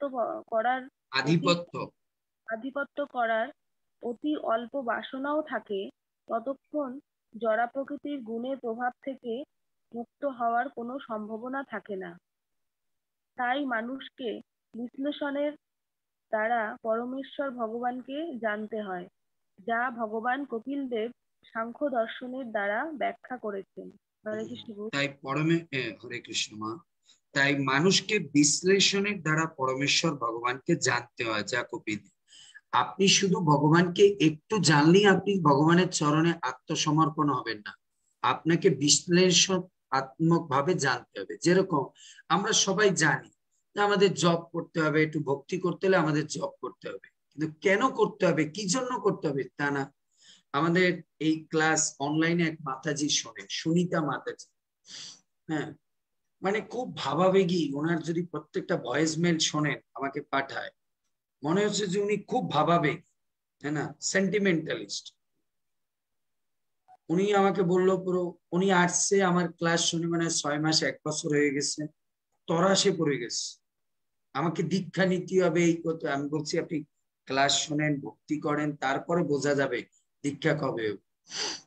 হ্যাঁ, এ না শুনি উনি পট করে কি করেছে, কোন এক মঠে গেছে না কি করছে, তার কাছে দীক্ষা নিয়ে আসছে। আমাকে আবার লিখে পাঠায়, প্রভু আপনার কৃপায় আমার দীক্ষা হয়ে গেছে। তো মনে করেছে যে আমি তো সাধারণ সাধু, আমিও মনে হয় প্রশংসা করবো, জানি না যে আমি তো তেরা সাধু। তাই বললাম আমার কৃপাটা কি হইলো এটার মধ্যে? আমি তো কৃপা বলেছি যে পরে করব, আপনি তো কৃপা আমার আগে ঘোড়া ডাঙ্গে ঘাস খেয়ে ফেলছেন, এটা তো আমার কৃপাকের কথা থেকে। আপনাকে বলছি যে আগে ভক্তি টক্তি করেন, ভালো করে আগে দেখি। আপনি সেদিনও বললেন আপনি একাদশী করতে পারতেছেন না, আপনি কিসের দীক্ষা নিয়ে আসছেন? এই আবার আমার কাছে মানুষের কাছে বলেন বুঝি যে আপনি আমার ফলোয়ার্স, মানুষ আমাকে থু দিবে। এই হচ্ছে সেন্টিমেন্টালিস্ট, বুঝতে পেরেছেন? আপনি সেদিন আমারে ফোন করে বললেন, প্রভু আমি তো সাবু খেলে থাকতে পারি না, আমার ক্ষীরা খেলে কলা খেলে আমার গ্যাস হয়ে যায়, তাই আমি করতে পারতেছি না, আমি তো এখন একটু খালি জব করব। এর মধ্যে আপনি আমাকে মেসেজ করলেন 1 সপ্তাহ আগে আমার দীক্ষা হয়ে গেছে সদ্গুরুর কাছ থেকে। কোথায়? গৌড়ীয় মঠের মহারাজের কাছ থেকে। সে জানে না, শোনে না, আপনাকে কিছু ইয়ে করেনি, আপনাকে দীক্ষা দিয়েছে, আপনি সদ্গুরু না কি গুরু সে তো আমি বুঝতে পারতেছি, আমি জানি আপনার ঘরের খবর। এটা হচ্ছে সেন্টিমেন্ট। আপনাকে যে কোনো জিনিস তাত্ত্বিক ভাবে না জানে আপনি যখন করবেন তখন হয়তো মন বসাতে পারবেন, হ্যাঁ না?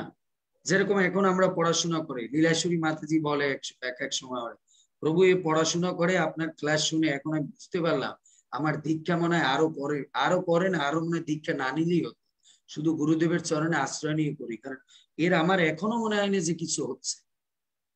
এর রিসার্চ করে বুঝতে পারলাম এর ভক্তির কিছুই হচ্ছে না। তাই আপনাকে তাত্ত্বিকভাবে জিনিসটাকে উপলব্ধি করতে হবে। আমরা জব করি, কিন্তু যখন জবের মূল্যায়নটাকে বুঝতে না পারবো তখন মনে করবো যে আমি জব করি। তো বাংলায় একটা কথা আছে না, অল্প জলের মাছ লাফায় বেশি। যখন আপনি গভীর জলে যাবেন তখন দেখবেন কিছুই হয় না, না? সক্রেটিস বলছে আমি জানতে জানতে এইটাই জেনেছি যে আমি জানার সমুদ্রের তটের এক বালুকণা পর্যন্ত জানতে পারি।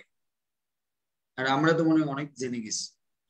এর জন্য আমাদের ভগবত তত্ত্ব বিজ্ঞানে তাত্ত্বিক বিশ্লেষণ জানাটা খুব গুরুত্বপূর্ণ, খুব গুরুত্বপূর্ণ। না, অনেকে বলে আমি গীতা পড়েছি 7 বার। আচ্ছা, গীতা পড়েছেন 7 বার, বলুন তো গীতা কি বুঝাতে চেয়েছে ভগবান? তখন চুপ করে থাকে। 7 বার গীতা পড়েছি, কিন্তু ওনাকে যদি বলা হয় যে গীতা কি বুঝিয়েছে বলুন তো ভগবান, তার প্রকৃত নির্দেশনাটা কি ভগবান জানি না। তাহলে আপনি তো রিডিং করেছেন, রিডিং করলে তো গীতা পড়া হবে না, আপনাকে সেটাকে তাত্ত্বিকভাবে উপলব্ধি করতে হবে। 2 নাম্বার শ্লোক। এর জন্য দেখুন আপনারা এই ভাগবত কিনেছেন, ওই যে আবার সেই কথা রিপিট।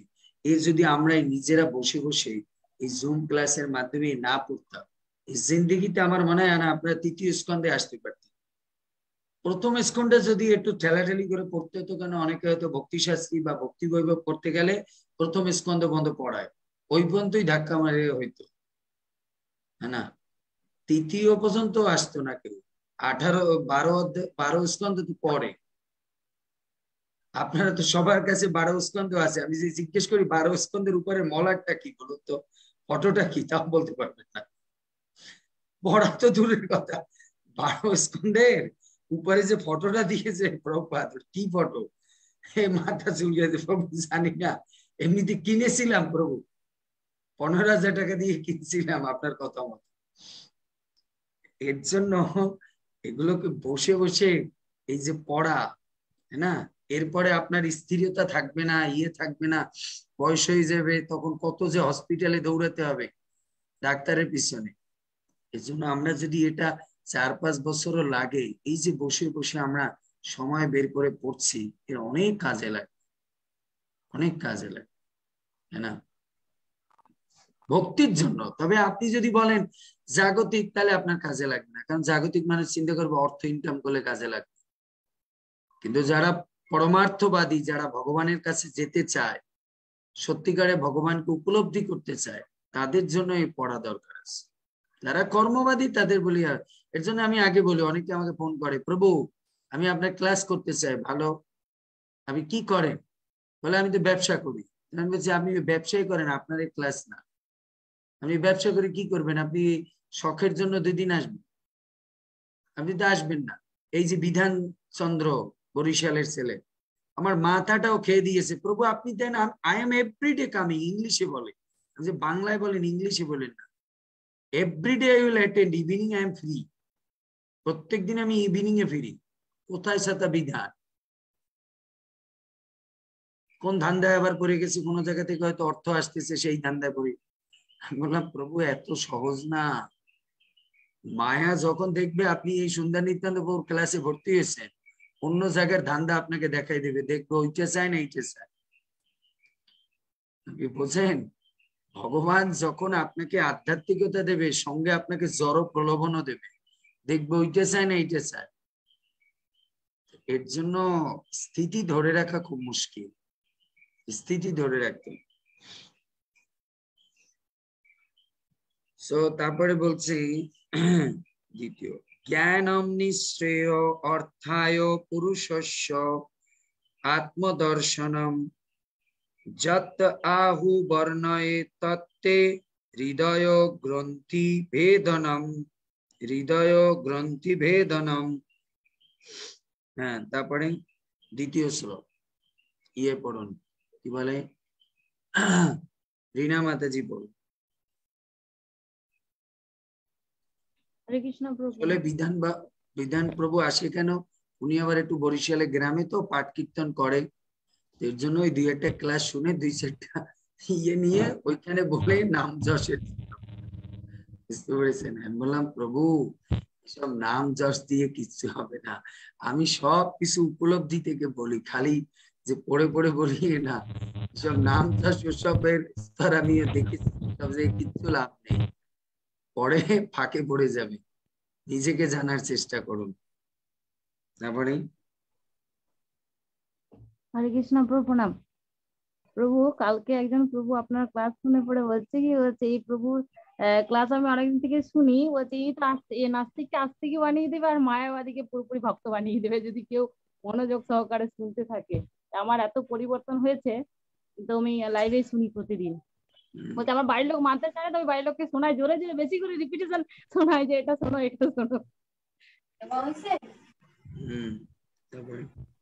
অনুবাদ: আত্ম উপলব্ধির চরম পূর্ণতা হচ্ছে জ্ঞান। আমি সেই জ্ঞান আপনার কাছে বিশ্লেষণ করব, যার দ্বারা জড়জগতের প্রতি আসক্তি রূপ হৃদয় গ্রন্থি ছেদন করা যায়। তাহলে এখানে ভগবান কপিল দেব তার মাকে বুঝাচ্ছেন কি? প্রভু হরি বল, আপনার শ্রীচরণে দণ্ডবাদ প্রণাম বাবাজি, বহুদিন পরে আপনার চরণ দর্শন করছি। বাবা ভালো আছেন? হ্যাঁ ভালো আছি, আমি দেখেছি আপনাকে ক্লাস শুনে। হরি বল। আমাদের এখানে কপিল দেব মা দেবাহুতিকে বলছে, কারণ মা দেবাহুতি প্রশ্ন করেছেন না, হে প্রভু আমাকে আপনি আত্ম উপলব্ধির জ্ঞান দান করুন। তো এখানে ভগবান কপিল দেব বলছেন আত্ম উপলব্ধির চরম পূর্ণতা হচ্ছে জ্ঞান। আচ্ছা এটাকে কোন জ্ঞান বলছে? আত্ম উপলব্ধি চরম পূর্ণতা হচ্ছে জ্ঞান। কোন জ্ঞান? ভক্তিযুক্ত জ্ঞান। ভক্তিযুক্ত জ্ঞান, শুধু জ্ঞান হলে হবে না। আত্ম উপলব্ধির চরম পূর্ণতা হচ্ছে কোন জ্ঞান? আধ্যাত্মিক জ্ঞান। আমি সেই জ্ঞান আপনার কাছে বিশ্লেষণ করব। এখন আমার প্রশ্ন হচ্ছে, এখানে কপিল দেব এই যে তার মাকে বলেছে আত্ম উপলব্ধির চরম পূর্ণতা হচ্ছে জ্ঞান, আচ্ছা বলুন তো এই জ্ঞানটা বলতে কোন জ্ঞানকে বুঝিয়েছে? এই জ্ঞান বলতে কোন জ্ঞানকে বুঝিয়েছে? এটা তো আমি বলেছি, এর জন্য জানি যে ওইটাই রিপিট করবে। এখানে ভগবান কপিল দেব তার মাকে বুঝাতে চেয়েছে, মা আত্ম উপলব্ধির প্রকৃত পূর্ণতা হচ্ছে জ্ঞান। কোন জ্ঞান? সেটা হচ্ছে এই জড়া প্রকৃতির মৌলিক তত্ত্ব সম্পর্কে যে জ্ঞান। আপনি যখন জানবেন গুণগুলো কি, কিভাবে আমার জীবনের উপরে গুণ ক্রিয়া করে, হ্যাঁ এই পঞ্চভৌতিক দেহটা কি, কিভাবে এটা লয় প্রলয় হয়ে যায়, এর অবিনাশত্ব কি, এগুলো যখন জানবেন তখন বোঝা যাবে আপনার আত্ম উপলব্ধি হয়েছে। আমরা জানি আমার মধ্যে আত্মা আছে, তা আত্মা আছে তা আপনি জানেন, কিন্তু আপনি তো এখনো ভক্তি করছেন না। তাহলে আপনি কি জানেন? আপনি যদি জানেন যে আমার মধ্যে আত্মা আছে, তার মানে দেহটা একদিন শেষ হয়ে যাবে, তাহলে তো আপনার মালা জপ করা শুরু করা উচিত, আপনার একাদশী করা উচিত, প্রসাদ পাওয়া উচিত। তা আপনি জানলে তো হবে না, আপনাকে জানাটাকে বিজ্ঞানে পরিণত করতে হবে। এর জন্য এই জড়জগতের যত জ্ঞান সেটা হচ্ছে জ্ঞান যোগ। এই জড়জগতের সব হচ্ছে জ্ঞান যোগ, কিন্তু ভগবত ভক্তি হচ্ছে কি? বিজ্ঞান যোগ। বিজ্ঞান যোগ। তাই তার মাকে কপিল দেব বলেছে, মা আত্ম উপলব্ধির চরম পূর্ণতা হচ্ছে জ্ঞান। আর কোন জ্ঞান? সেটা হচ্ছে এই চ্যাপ্টারের নাম কি? জড়া প্রকৃতির মৌলিক তত্ত্ব। আপনাকে জানতে হবে এই দেহটা কি দিয়ে তৈরি, এই দেহের উপরে কিভাবে সত্য রজ তমগুণ বিস্তার করেন। এগুলো যখন জানবেন তখন বোঝা যাবে যে আপনি আত্ম উপলব্ধি করেছেন। হ্যাঁ না? আপনার জ্বর হয়েছে, আপনি যদি বলেন প্রভু জ্বর হয়েছে, আমি 2 দিন জব 5 দিন জব করা বাদ দিই, প্রভু আমার একটু ইয়ে হয়েছে, করোনা ভাইরাস হয়েছে, ডাক্তার বলছে আমার এখন বুস্টার দরকার, প্রভু আমি এখন একটু চিকেন স্যুপ খাই, আবার ভক্তি করব, আবার প্রসাদ শুরু করব। তাহলে আপনি কিসের সাথে বুঝেছেন? ভক্তি। আপনি যদি ভক্তি বোঝেন, আপনি জানেন করোনা হলেও আমাকে মরতে হবে, হয় করোনায় মরবো আর না করোনায় মরবো, মরতে তো আমাকে হবে, তারপর আমি চিকেন স্যুপ খাবো না, আমি প্রসাদ খেয়ে বাঁচলেও প্রসাদ খেয়ে বাঁচবো, মরলেও প্রসাদ খেয়ে মরবো। তখন বোঝা যাবে যে আপনার আত্ম উপলব্ধি হয়েছে। এটা ভগবান তার মাকে বুঝাতে চেয়েছে।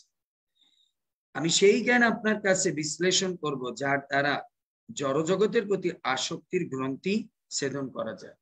এখন বলুন তো, এই অনুবাদটা দিয়ে আরেকটা শিক্ষা আছে, আরেকটা শিক্ষা আছে। কি সেটা? সেটা হচ্ছে আত্ম উপলব্ধির জ্ঞান নিজে নিজে শেখা যায় না, কোন তত্ত্বদ্রষ্টা গুরু বা ব্যক্তির কাছ থেকে শিখতে হয়।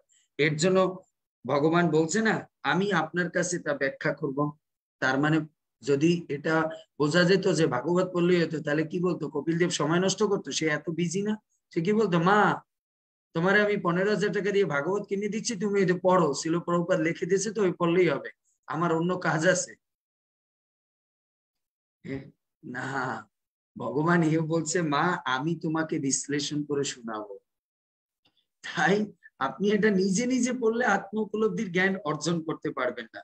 এটাকে আপনাকে গুরু পরম্পরায় কোন তত্ত্বদ্রষ্টা ব্যক্তিদের সঙ্গে বসে আপনাকে আলোচনা পর্যালোচনা করতে হবে, তাহলে আপনি বুঝতে পারবেন। এটা গেল সেকেন্ড জ্ঞান, মানে সেকেন্ড আন্ডারস্ট্যান্ডিং। আসুন তৃতীয়, আরো একটা কি জ্ঞান এই শ্লোক থেকে পাই, অনুবাদ থেকে, সেটা হচ্ছে আত্ম উপলব্ধির জ্ঞান যখন আপনি প্রাপ্ত হবেন, তখন আসক্তিরূপ হৃদয় গ্রন্থি ছেদন হবে। আমাদের কি হৃদয় গ্রন্থিতে আসক্তি হয়ে রয়েছে না, আসক্ত হয়ে রয়েছে জড়জগতের প্রতি, এই গ্রন্থি ছেদন হয়ে যাবে। গ্রন্থি ছেদন করার কোনো উপায় নেই, একমাত্র কি আসক্তির মানে শব্দের মাধ্যমে কি করা যায়? গ্রন্থি ছেদন করা যায় শব্দের মাধ্যমে। এখন আপনারা বলবেন, প্রভু এটা কি সম্ভব? গ্রন্থের বলার শব্দের মাধ্যমে গ্রন্থি ছেদন করা সম্ভব? আচ্ছা বলুন তো, যদি এটা সায়েন্স, ধরুন আপনাকে, এটা আমি আধ্যাত্মিক দিয়ে জিজ্ঞেস করছি না, কোনো স্টুডেন্ট সায়েন্সে পড়ে, সে বলবে এগুলো ফেক কথা। শব্দের মাধ্যমে আবার গ্রন্থি ছেদন করে কিভাবে? আপনারা উদাহরণ দিতে পারবেন? ওই ছেলেকে জাগতিক শব্দের মাধ্যমে গ্রন্থি ছেদন হয়ে যায়, আপনারা ওকে উদাহরণ দিতে পারবেন?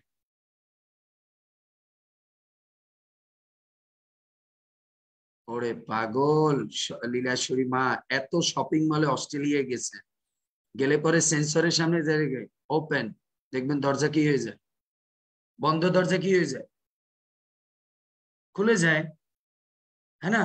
আবার আছে, আপনাকে বলতে হবে না, আপনি খালি সেন্সরের সামনে দাঁড়াবেন, দরজা অটোমেটিক বুঝতে পারে লোক আসছে, খুলে যেতে হবে। আপনি ওকে এইভাবে উদাহরণ দেবেন, যদি তোমার স্ট্যান্ডিং এর মাধ্যমে দরজা বুঝতে পারে যে খুলে যেতে হবে, তাই শব্দ ব্রহ্মের দ্বারাও আমাদের ছেদন খুলে যেতে পারে। কিভাবে আপনারা জানেন? কিভাবে এই বিজ্ঞানীরা এই দরজা খুলে যায় অটোমেটিক কিভাবে বানিয়েছে? এই আইডিওলজি কোথা থেকে আনছে? ভগবান কৃষ্ণের জন্মলীলা থেকে। বসুদেব যখন 100 গেট অটোমেটিক খুলে গেছে না, ওই থেকে নিয়েছে, আইডিয়া নিয়েছে। ওরে বসুদেবের চেইন টেইন আটকানো ছিল, ও কিভাবে সব দরজার সামনে দাঁড়ালো আর খুলে গেল?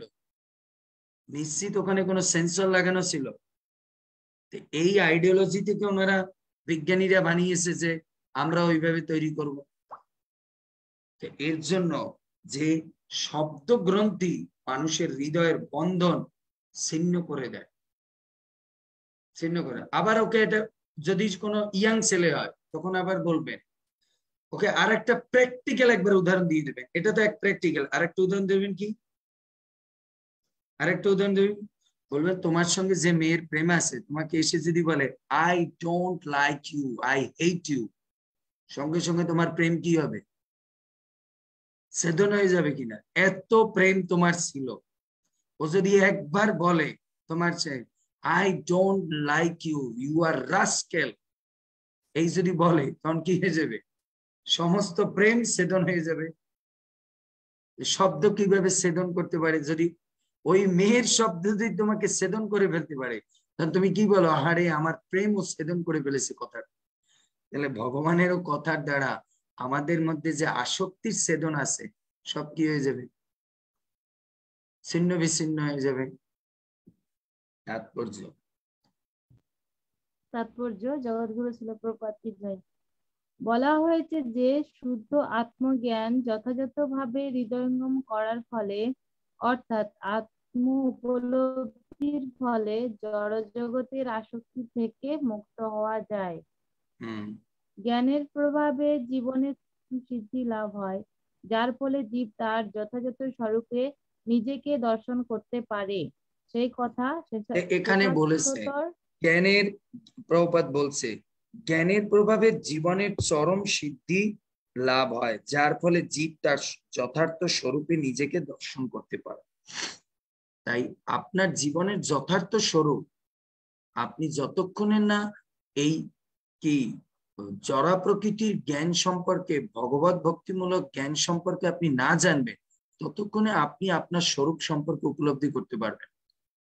আমরা দেখুন, আজকে যদি শিল প্রভুপাদের কৃপায় ইস্কনে না আসতাম, শিল প্রভুপাদের গ্রন্থ না পেতাম, আমরা বুঝতাম যে আমরা আত্মা, আমরা এই করতে হবে ওই করতে হবে, আমরা কোথায় হাঙ্কি পাঙ্কি জীবন পালন করতাম।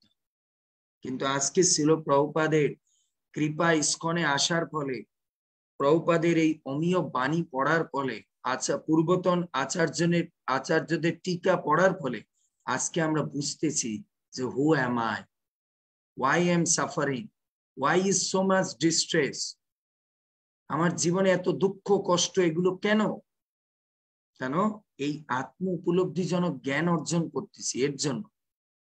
না হলে আমরা কি মনে করতাম আমার জীবনে দুঃখ, আমার জীবনে কষ্ট হচ্ছে কেন, আমরা সঙ্গে সঙ্গে হসপিটালে চলে যেতাম, নাহলে সাইকিয়াট্রিস্টের কাছে চলে যেতাম। আর আমরা এখন বুঝি আমার জীবনে দুঃখ কেন, ভগবতে বলেছে পূর্বকৃত কর্মফল, তো সাইকিয়াট্রিস্টের কাছে গিয়ে কি হবে? হ্যাঁ না, হ্যাঁ না। মানুষের মেয়ের হাতে বিয়ে ভেঙে গেছে, তখন মানুষ কি করে? যারা ভাগবত না জানে তারা যাবে জ্যোতিষের কাছে তাবিজ কবজ নিতে। আর যারা ভগবত তত্ত্ববেত্তা তারা কি জানে? তোমার এই বিয়ে ভাঙছে তোমার কর্মফল, বুঝতে পেরেছে? কর্মফল। তারপরে সেই কথা শ্বেতাশ্বতর উপনিষদেও 3য় অধ্যায়ের 8ম নম্বর শ্লোকে প্রতিপন্ন হয়েছে, তমেব বিদিপ্তা ত্রিমৃত্যু মেতি। কেবল নিজের আধ্যাত্মিক স্তর হৃদয়ঙ্গম করার ফলে অথবা নিজের স্বরূপে নিজেকে দর্শন করার ফলে জড়জগতের বন্ধন থেকে মুক্ত হওয়া যায়। আপনি যখন জড়জগৎ মানে আপনার নিজের স্বরূপকে উপলব্ধি করতে পারবেন, তখনই আপনার কি হবে? জড় বন্ধন আপনার মুক্ত হয়ে যাবে। আপনার নিজের স্বরূপকে আপনি উপলব্ধি করবেন কিভাবে? শাস্ত্রের মাধ্যমে, সাধু সঙ্গের মাধ্যমে। তখন আপনার কি জড় বন্ধন কেটে যাবে। এতদিন হীরালাল প্রভু চিন্তা করছে আমার চুলটা তো খুব সুন্দর, এটা তো দীপালি দেখে খুব সুন্দর লাগছে, শাহরুখ খানের মতো লাগছে, আবার মাঝে মধ্যে চিন্তা করছে এটা একটু মেহেন্দি লাগায়, কালার করি।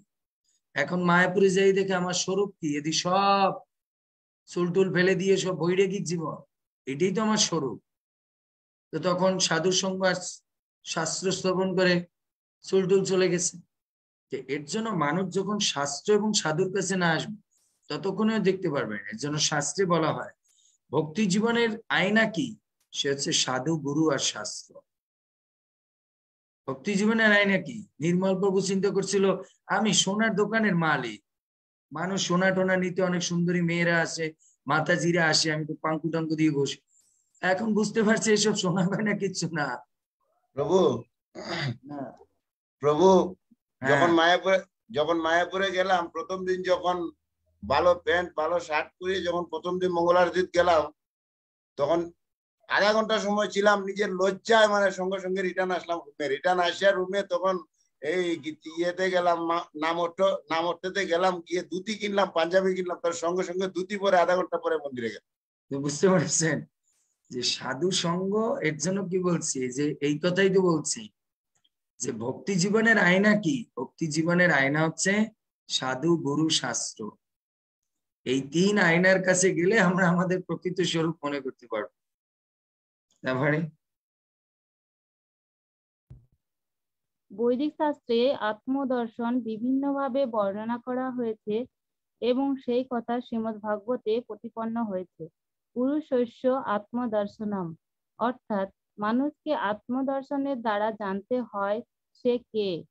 কপিল দেব তার মায়ের কাছে বিশ্লেষণ করেছেন যে এই দর্শন যথাযথভাবে প্রামাণিক সূত্র থেকে শ্রবণ করার মাধ্যমে লাভ করা সম্ভব। কপিল দেব হচ্ছেন সর্বশ্রেষ্ঠ প্রামাণিক সূত্র, কেননা তিনি হচ্ছেন পরমেশ্বর ভগবান এবং তিনি যা বিশ্লেষণ করেছেন তা যদি কেউ নির্দ্বিধায় যথাযথভাবে গ্রহণ করেন তাহলে তিনি আত্মদর্শন করতে পারেন। তাই এর জন্য বলছে কেউ যদি কপিল দেব হচ্ছেন সর্বশ্রেষ্ঠ প্রামাণিক সূত্র, কেননা তিনি হচ্ছেন পরমেশ্বর ভগবান এবং তিনি যা বিশ্লেষণ করেছেন তা যদি নির্দ্বিধায় কেউ যথাযথ গ্রহণ করে তাহলে অবশ্যই সে আত্মদর্শন করতে পারবে। এর জন্য আবার আছে, আপনি প্রামাণিক সূত্র থেকে যদি জ্ঞান অর্জন না করেন তাহলে আপনি সারাদিনও আপনি চাইলেও আপনি দর্শন করতে পারবেন। ওই যে একটু আগে আমি একটা উদাহরণ দিয়েছি, আপনি একটা ব্রেক গেঁথেছেন কাঠের ভিতরে, এখন ওটা খোলার জন্য স্ক্রু ড্রাইভার দরকার। আপনি যদি সেখানে টেস্টার নিয়ে যান হবে? স্ক্রু ড্রাইভার দিয়ে ওটা খোলা যাবে। যেটা যে জিনিস ব্যবহার করতে হবে আপনাকে সেই ড্রাইভার ব্যবহার করতে হবে, অন্য ড্রাইভার ব্যবহার করলে হবে না। তারপরে ভগবান শ্রী চৈতন্য মহাপ্রভু সনাতন গোস্বামীর কাছে জীবের প্রকৃত স্বরূপ সম্বন্ধে ব্যাখ্যা করেছেন। তিনি সরাসরিভাবে বলেছেন যে প্রতিটি স্বতন্ত্র আত্মা শ্রীকৃষ্ণের নিত্য দাস, জীবের স্বরূপ হয় কৃষ্ণের নিত্য দাস।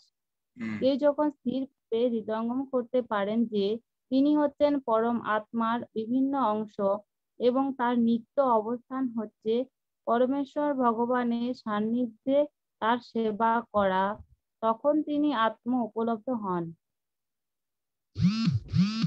নিজেকে যথাযথ জানার এই স্তর জড়জাগতিক আকর্ষণের গ্রন্থি ছেদন করে, হৃদয় গ্রন্থি ভেদনম। অহংকার বা জড়দেহ এবং জড় জগতের সঙ্গে ভ্রান্ত পরিচিতির ফলে জীব মায়ার বন্ধনে আবদ্ধ হয়, কিন্তু যখনই সে বুঝতে পারে যে গুণগতভাবে সে হচ্ছে পরমেশ্বর ভগবানের সঙ্গে এক, কেননা প্রকৃতপক্ষে সে হচ্ছে চিন্ময় আত্মা এবং তার নিত্য স্থিতি হচ্ছে সেবা করা, তখন জীবের আত্মদর্শন হয় এবং তার হৃদয় গ্রন্থি ভেদ হয় এবং তখন তার আত্ম উপলব্ধি হয়। জীব যখন জড়জগতের প্রতি তার আসক্তির গ্রন্থি ছেদন করতে পারে তখন তার সেই উপলব্ধিকে বলা হয় জ্ঞান। আত্মদর্শনম মানে হচ্ছে জ্ঞানের দ্বারা নিজেকে দর্শন করা। অতএব কেউ যখন প্রকৃত জ্ঞানের অনুসরণের দ্বারা অহংকার থেকে মুক্ত হন তখন তিনি নিজেকে দর্শন করতে পারেন। সেটি হচ্ছে এখানে প্রভুপাদের এই কথাটার দ্বারা আমাদের একটা শিক্ষা কি, জীবের মধ্যে অহংকার থেকে বঞ্চিত মানে অহংকার থেকে মুক্ত হয় কখন? জীব যখন প্রকৃত জ্ঞান অর্জন করে। এজন্য মনে রাখবে, যে ব্যক্তি প্রকৃত জ্ঞান অর্জন করে সে কি হবে? বিনম্র হবে। আর যে ব্যক্তি ফেক জ্ঞান অর্জন করবে সে কি হবে? আরো অহংকারী হবে। এজন্য এই কথাটাকে মনে রাখতে হবে নিজেই। যিনি প্রকৃত জ্ঞান অর্জন করবে বা যিনি প্রকৃত জ্ঞানী তিনি কি হবে? বিনম্র হবে। আর যে প্রকৃত জ্ঞানী না সে বেশি অ্যারোগেন্ট হবে, দাম্ভিক হবে। আর একটা কথা জীবনে লিখে রাখো, আপনি জীবনে যত বেশি বিনম্র হবেন তত আপনি ভালো ছাত্র হতে পারবেন, আর আপনি জীবনে যত বেশি দয়ালু হবেন তত আপনি ভালো টিচার হতে পারবেন। যে ব্যক্তি জীবনে বিনম্র হতে পারবে না সে কোনোদিন ভালো ছাত্র হতে পারবে না। যে ব্যক্তি জীবনে দয়ালু হতে পারবে না সে কোনোদিন আধ্যাত্মিক গুরু বা টিচার হতে পারবে না। এর জন্য এই কথাটা মনে রাখবেন। মহানিধি স্বামী বলেছেন যে জীবনে যদি ভালো স্টুডেন্ট হতে হয়, ভালো শিষ্য হতে হয়, তাহলে আপনাকে বিনম্র হতে হবে গুরু কৃষ্ণের বাণীর প্রতি। আর জীবনে যদি আপনাকে আদর্শ গুরু হতে হয়, টিচার হতে হয়, তাহলে আপনাকে কি করতে হবে? অপরের প্রতি করুণা থাকতে হবে। করুণা না হইলে কাঁদিয়া কাঁদিয়া কি করব? এই জীবন রাখিব তোমার। যদি কেউ অপর জীবের প্রতি করুণা না থাকে তাহলে হবে না। শিল প্রভুপাদের যদি এই জগতের প্রতি করুণা না থাকতো তাহলে তিনি আমেরিকায় গিয়ে প্রচার করতে পারতেন? তোমার ধর সাতা 2 বার স্ট্রোক করেছে, কে যায় ওইসব মেলেচ্ছ দেশে, আমি বৃন্দাবনে পড়ে থাকি ভালো। এজন্য করুণা থাকতে হবে। এজন্য ভালো শিষ্য হতে হলে বিনম্রতা থাকতে হবে ভালো গুরু হতে হলে করুণা থাকতে হবে। আবার এরকম না যে করুণা বলতে এটা বুঝায়নি, শিষ্য বলছে গুরুদেব একাদশীতে থাকতে পারি না, সন্ধ্যার পরে কি একটু আলু সবজি আর পুরি খেয়ে নেবো? হ্যাঁ খেয়ে নে মা, এইসব আবার করুণা না। করুণা হচ্ছে ও ভক্তি করতে পারছে না, আপনি তাকে ভক্তি কিভাবে ধীরে ধীরে করা যায় সেইটা শিখা। করুণা মানে এটা না যে ইলিগাল জিনিসকে লিগ্যাল করে দিবেন, সেইটা মানে করুণা। তারপরে সেটি হচ্ছে মনুষ্য জীবনে চরম প্রয়োজন। এইভাবে আত্মা হচ্ছে জড়া প্রকৃতির চতুর্বিংশতি তত্ত্বের অতীত। সাংখ্য নামক সুসংবদ্ধ দার্শনিক এই আত্মা চতুর্বিংশতি তত্ত্বটা কি? চতুর্বিংশতি তত্ত্ব হচ্ছে এই যে 5টা মহৎ তত্ত্ব, তারপর হচ্ছে 5টা কর্মেন্দ্রিয়, জ্ঞানেন্দ্রিয়, এগুলো মিলে হয় 24টা তত্ত্ব। আর এই 24টা তত্ত্বের ঊর্ধ্বে হচ্ছে আত্মতত্ত্ব, 25 নম্বর তত্ত্ব। তারপরে সাংখ্য নামক সুসংবদ্ধ দার্শনিক পন্থার অনুশীলনকে বলা হয় জ্ঞান এবং আত্ম উপলব্ধি। হরে কৃষ্ণ। হরে কৃষ্ণ। 3 নম্বর অনাদির আত্মা পুরুষ নির্গুণ প্রকৃতে পর প্রত্যগ্ধামা স্বয়ং জ্যোতি বিশ্বম যেন সমন্বিত। লীলাশ্বরী মাতাজি পড়ে।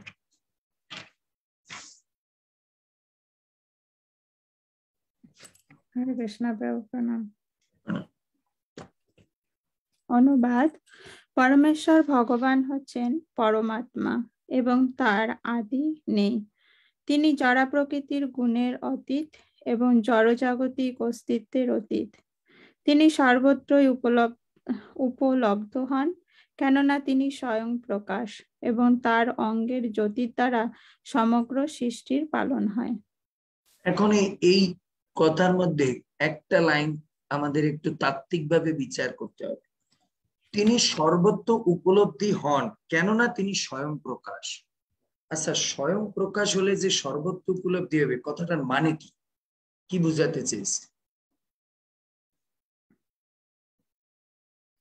যিনি স্বয়ং প্রকাশ তিনি সর্বকিছুর মধ্যে উপলব্ধি হবে। হাউ?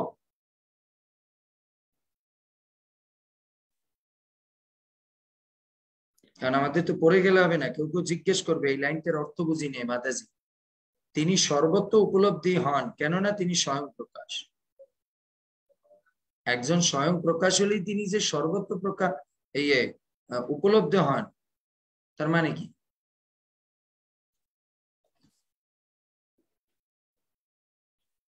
দেখি এটা কে উত্তর দিতে পারে। প্রভু, এটা কি যে ভগবান হচ্ছেন সর্বত্র বিরাজমান, তিনি আত্মা রূপে সব জায়গাতেই রয়েছেন, তো এই কারণে না, আমি প্রশ্ন ভালো করে উত্তর, প্রশ্নটা এই লাইনটা পড়ো।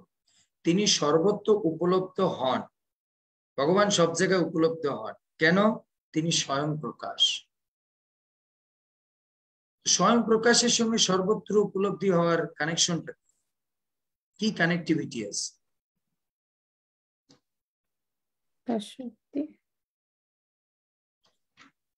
একটা কথা বুঝো, যিনি স্বয়ং প্রকাশিত হয় তিনি সব জায়গায় প্রকাশিত হতে পারে, আর যিনি কোনো মাধ্যম দিয়ে প্রকাশিত হয় তিনি সব জায়গায় প্রকাশিত হতে পারেন। বুঝতে পেরেছেন? আপনার বাচ্চা বা আপনি বা আমরা মায়ের গর্ভ থেকে প্রকাশিত হয়েছি, এর জন্য আমি সব জায়গায় প্রকাশিত হতে পারি। কেন? আমার একটা মাধ্যম দরকার ছিল, তাছাড়া আমি প্রকাশিত হতে পারি। কিন্তু ভগবান স্বয়ং প্রকাশিত, এর জন্য ওনার কোনো মাধ্যম দরকার নেই, যে কোনো জায়গায় প্রকাশ করতে পারে নিজে। কিন্তু যে ব্যক্তি মাধ্যমের মাধ্যমে প্রকাশিত হয় তার সিস্টেম ছাড়া হবে না, সিস্টেম ছাড়া হবে না। সাচ এক্সাম্পল, ইন্ডিয়ান লোক যে কোনো খাবার যে কোনো জায়গায় অ্যাডজাস্ট করে নিতে পারে, কিন্তু ফরেন লোক সব জায়গায় অ্যাডজাস্ট করতে পারে না। কেন? ও একটা খাবার খেয়েই অভ্যস্ত।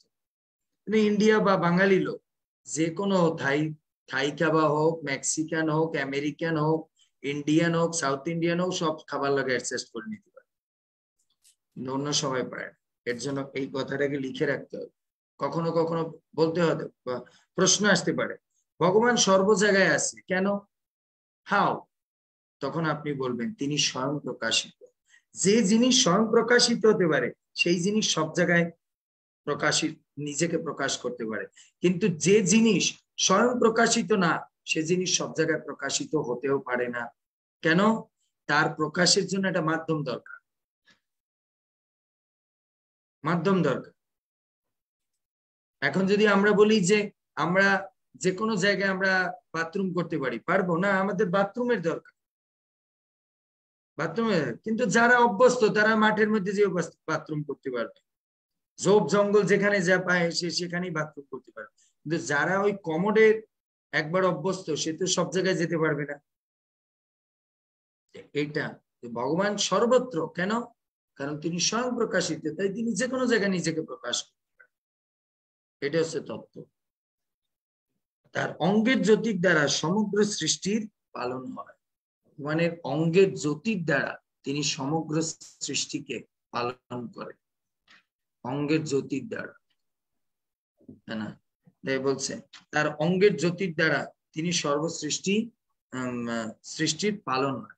এখন বলতে পারি কিভাবে তিনি অঙ্গের জ্যোতির দ্বারা সর্বসৃষ্টির পালন করেন, এটাও প্রশ্ন হতে পারে। আলোর দ্বারা কিভাবে সবকিছু পালন করে? আলোর দ্বারা তিনি সবকিছু পালন করে কিভাবে? আপনি টর্চ লাইট দিয়ে সবকিছু পালন করেন? টর্চ লাইট দিয়ে রান্না করতে পারবেন? হ্যাঁ, না। টর্চ লাইট দিয়ে আপনি কি বলে এখান থেকে অফিসে যেতে পারবেন গাড়িতে? তাহলে এখানে ভগবান বলছে তার অঙ্গের জ্যোতির দ্বারা তিনি সমগ্র সৃষ্টি পালন করেন। তার মানে বুঝতে হবে তার জ্যোতির মধ্যেও তিনি আছেন। কেন? তিনি সর্বত্র প্রকাশিত না। তার মানে ভগবানের জ্যোতির মধ্যেও কে আছে? ভগবান আছে। কিন্তু আমরা যে আলো প্রকাশিত করি সে আলোর মধ্যে আমি নেই, কারণ আমি আর আমার আলো আলাদা। কিন্তু ভগবানের আলো আর ভগবান অভিন্ন, তাই ভগবানের আলোর মধ্যেও ভগবান আছে, না হলে আলো প্রকাশিত হলো কিভাবে? এর জন্য তিনি আলোর মাধ্যমেও কি করতে পারে? তিনি সৃষ্টিকে পালন করতে পারে। আমরা দেখি না ভগবানের দৃষ্টির দ্বারা ভগবান খায়, কিভাবে? কারণ দৃষ্টির মধ্যে ভগবান আছে, কিন্তু আমরা আমাদের দৃষ্টির মধ্যে নেই, কারণ আমি আর আমার দৃষ্টি আলাদা। এই জগতে যদি আমাদের জল পিপাসা পায়, আমরা যদি জল জল করতে থাকি, তাহলে আমাদের জল পিপাসা মেটে? আরো তো জল পিপাসা বাড়ে। আরে এতবার বলতে বলতে আরো গলা শুকিয়ে যাচ্ছে। কিন্তু আধ্যাত্মিক জগৎ বা চিন্ময় জগৎ হচ্ছে নাম আর নামই অভিন্ন। শুধু আপনি জল পিপাসার সময় জলের চিন্তা করবেন, সঙ্গে সঙ্গে আপনার কি হবে? কি আপনার ক্ষুধা মিটে, মানে জল পিপাসা মিটে যাবে। এটাই হচ্ছে চিন্ময় বস্তু আর জড় বস্তুর মধ্যে পার্থক্য। জড় বস্তু আপনার ভিতরে প্রবেশ না করানো পর্যন্ত, স্পর্শে না যাওয়া পর্যন্ত আপনার ক্ষুধা তৃষ্ণা নিবারণ করতে পারে। কিন্তু চিন্ময় বস্তু শুধুমাত্র স্মরণ করবেন, তাতেই আপনার ক্ষুধা তৃষ্ণা কি হয়ে যাবে? নির্বাপিত হয়ে যাবে। তা না হলে দেখুন আমরা প্রত্যেক দিন কৃষ্ণ কৃষ্ণ হরে রাম রাম রাম এই করতে থাকি, তাতেই আমাদের দুঃখ কষ্ট চলে যায়। কিন্তু আমরা এত জড়, কি বলে, ওষুধ যতক্ষণে আমরা ভিতরে না প্রবেশ করাবো আমাদের জ্বর ভালো হয়? এইটি হচ্ছে চিন্ময় বস্তু আর জড় বস্তুর মধ্যে পার্থক্য। আসুন তাৎপর্য। জয় শিল প্রভুপাদ কি জয়। পরমেশ্বর ভগবানকে অনাদি বলে বর্ণনা করা হয়েছে। তিনি পুরুষ অর্থাৎ পরমাত্মা। পুরুষ মানে হচ্ছে ব্যক্তি। আমাদের বর্তমান অভিজ্ঞতায় যখন আমরা কোনো ব্যক্তির কথা চিন্তা করি, সেই ব্যক্তির আদি রয়েছে, অর্থাৎ তিনি জন্মগ্রহণ করেছেন এবং তার জীবনের শুরু থেকে একটি ইতিহাস রয়েছে।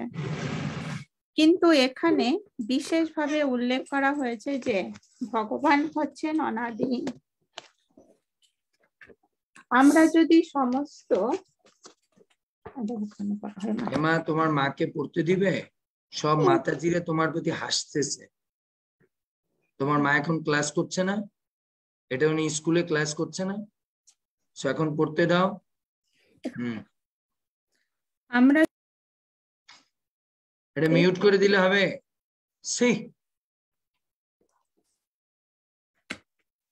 আমরা যদি সমস্ত ব্যক্তিদের পরীক্ষা করে দেখি তাহলে দেখতে পাই যে প্রত্যেকেরই আদি রয়েছে, কিন্তু আমরা যদি এমন কোনো ব্যক্তিকে দেখি যার আদি নেই, তিনি হচ্ছেন পরম পুরুষ।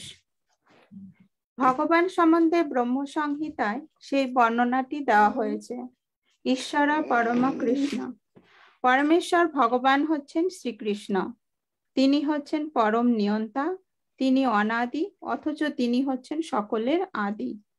এই বর্ণনাটি সমস্ত বৈদিক শাস্ত্রে পাওয়া যায়। ভগবান হচ্ছে অনাদির আদি। অনেকে জিজ্ঞেস করে না তাহলে ভগবানের আদি কে? আরে একটা পয়েন্টে গিয়ে তো আপনাকে দাঁড়াতে হবে যার আর কোনো আদি নেই, ভগবান, যার কোনো আদি নেই। তারপরে পড়ুন। ভগবানকে আত্মা বলে বর্ণনা করা হয়েছে। আত্মার সংজ্ঞা কি? আত্মাকে সর্বত্র উপলব্ধি করা যায়। ব্রহ্ম মানে হচ্ছে মহান। তাহলে এই অর্থগুলো লিখে রাখুন, প্রভুপাদ লিখে বলেছে। আত্মা কাকে বলে?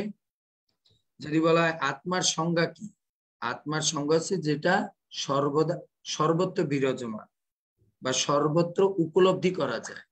যে জিনিসটা সর্বত্র উপলব্ধি করা যায় তাকে বলা হয় আত্মা। যে জিনিস সর্বত্র উপলব্ধি করা যায় তাকে বলা হয় আত্মা। যে জিনিস সর্বত্র উপলব্ধি করা যায় না তাকে বলা হয় জড় বস্তু।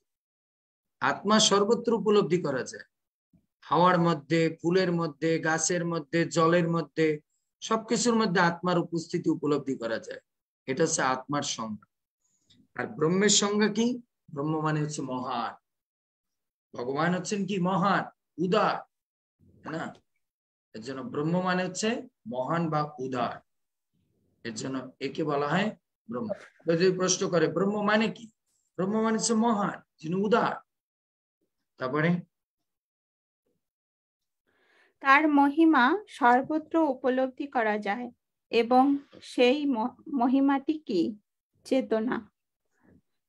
চেতনা সম্বন্ধে আমাদের ব্যক্তিগত অভিজ্ঞতা রয়েছে, কেননা তা সমস্ত শরীর জুড়ে ব্যাপ্ত থাকে। আমাদের দেহের প্রতিটি রোমকূপে আমরা চেতনা অনুভব করি, সেটি হচ্ছে ব্যক্তিগত চেতনা। তেমনি পরম চেতনা রয়েছে। এই সম্পর্কে একটি ছোট্ট প্রদীপ এবং সূর্যলোকের দৃষ্টান্ত দেওয়া যায়। সূর্যের আলোক সর্বত্র দর্শন করা যায়, এমনকি ঘরের ভেতরে অথবা আকাশেও তা দৃষ্টিগোচর হয়, কিন্তু একটি ছোট্ট প্রদীপের আলোক সীমিত। তেমনি আমাদের চেতনা আমাদের দেহের সীমার মধ্যেই অনুভব করা যায়, কিন্তু পরম চেতনা বা পরমেশ্বর ভগবানের অস্তিত্ব সর্বত্র অনুভব করা যায়। তিনি তার এখানে প্রভুপাদ কত সুন্দর একটা উদাহরণ দিয়েছে যে পরম চেতনা আর আমাদের চেতনার মধ্যে পার্থক্য কি। আমাদের চেতনাটা হচ্ছে একটা ছোট্ট দ্বীপ, শুধু একটা ঘরের আলোকিত করতে পারে। আর পরম চেতনা হচ্ছে সূর্যের মতো, সমস্ত কিছুকে উদ্ভাসিত করতে পারে। বুঝতে পেরেছেন? এটা হচ্ছে পরম চেতনা আর অনুচেতনার মধ্যে পার্থক্য। তারপরে হেমা আনমিউট। হেমা তিনি তার শক্তির দ্বারা। হেমা মনে করেছি ভালো মেয়ে, জয়রাধা এখন ভালো। হেমা তুমি নাকের ঘি বের করো। হ্যাঁ, বের করতে থাকো। সুন্দর, ভিতরে অনেক ভালো ঘি আছে। কেমন হেমা? টেস্ট লাগে? মিষ্টি না? হ্যাঁ, মিষ্টি লাগে। খেয়ে দেখো, মিষ্টি মিষ্টি লাগবে। তারপর ওই তোমার দিদির মতো একটু পরে তোমার মুখের মধ্যে দিচ্ছে।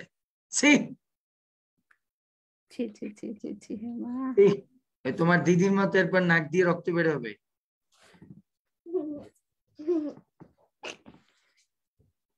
হ্যাঁ, আর নেই না? তিনি তার শক্তির দ্বারা সর্বত্রই বিরাজমান। বিষ্ণু পুরাণে বলা হয়েছে যে সর্বত্র আমরা যা কিছু দেখি তা হচ্ছে পরমেশ্বর ভগবানের শক্তির বিতরণ। শ্রীমদ্ ভাগবতেও প্রতিপন্ন হয়েছে যে ভগবান চেতন এবং জড় এই দুই প্রকার শক্তির দ্বারা সর্বব্যাপ্ত এবং সর্বত্র বিরাজমান। চেতন এবং জড় উভয় প্রকার শক্তি সর্বব্যাপ্ত এবং এটি হচ্ছে ভগবানের অস্তিত্বের প্রমাণ।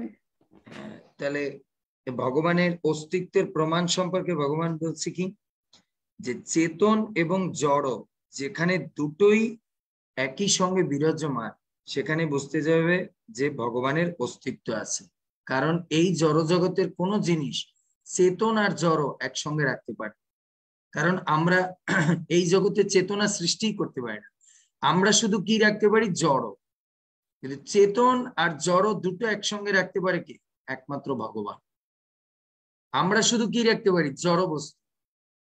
বুঝতে পেরেছেন? সাচ এক্সাম্পল, আমরা এই মোবাইলটা বানিয়েছি, মোবাইলটা কি, জড়। মোবাইলটা জড়, কিন্তু এটাকে যদি অ্যাক্টিভ করতে হয় তাহলে কি করতে হবে, চার্জে দিতে হবে। চার্জ কে, কৃষ্ণ। এর চেতনা সূর্য শক্তি কোথা থেকে আসবে, ভগবানের থেকে। এর জন্য আমরা শুধু জড় বস্তু তৈরি করতে পারি, কিন্তু ভগবান জড় এবং চেতন একসঙ্গে রাখতে পারে।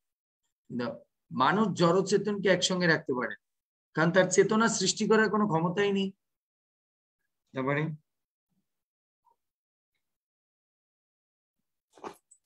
সর্বত্র চেতনার অস্তিত্ব সাময়িক নয়, তা অনাদি, এবং যেহেতু তা অনাদি তাই তা অনন্ত। জড় পদার্থের সমন্বয়ের ফলে কোনো এক বিশেষ অবস্থায় চেতনের বিকার হওয়ায় যে এক মতবাদ, তা এখানে স্বীকার করা হয়নি। কেননা সর্বব্যাপ্ত যে চেতনা তা অনাদি।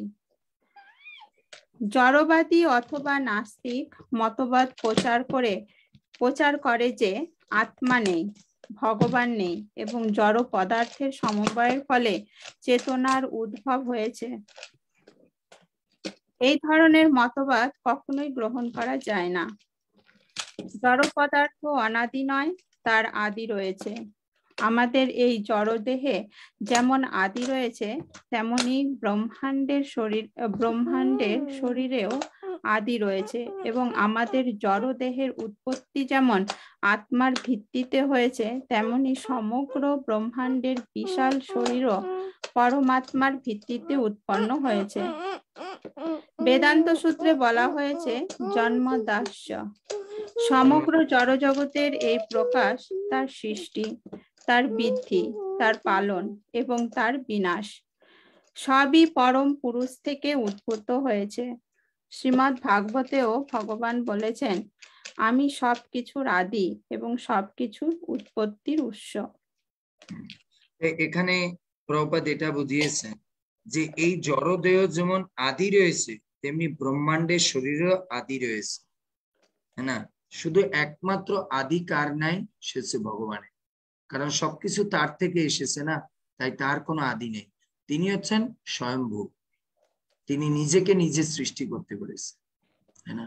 আবার একটা ধরুন, ভগবান হতে হলে তাকে যদি সে নিজেকে নিজে সৃষ্টি না করতে পারে, তাহলে তাকে ভগবান বলা যায়? কারণ ভগবান হতে হলে তার মধ্যে সর্বক্ষমতার অধিকারী হতে হবে।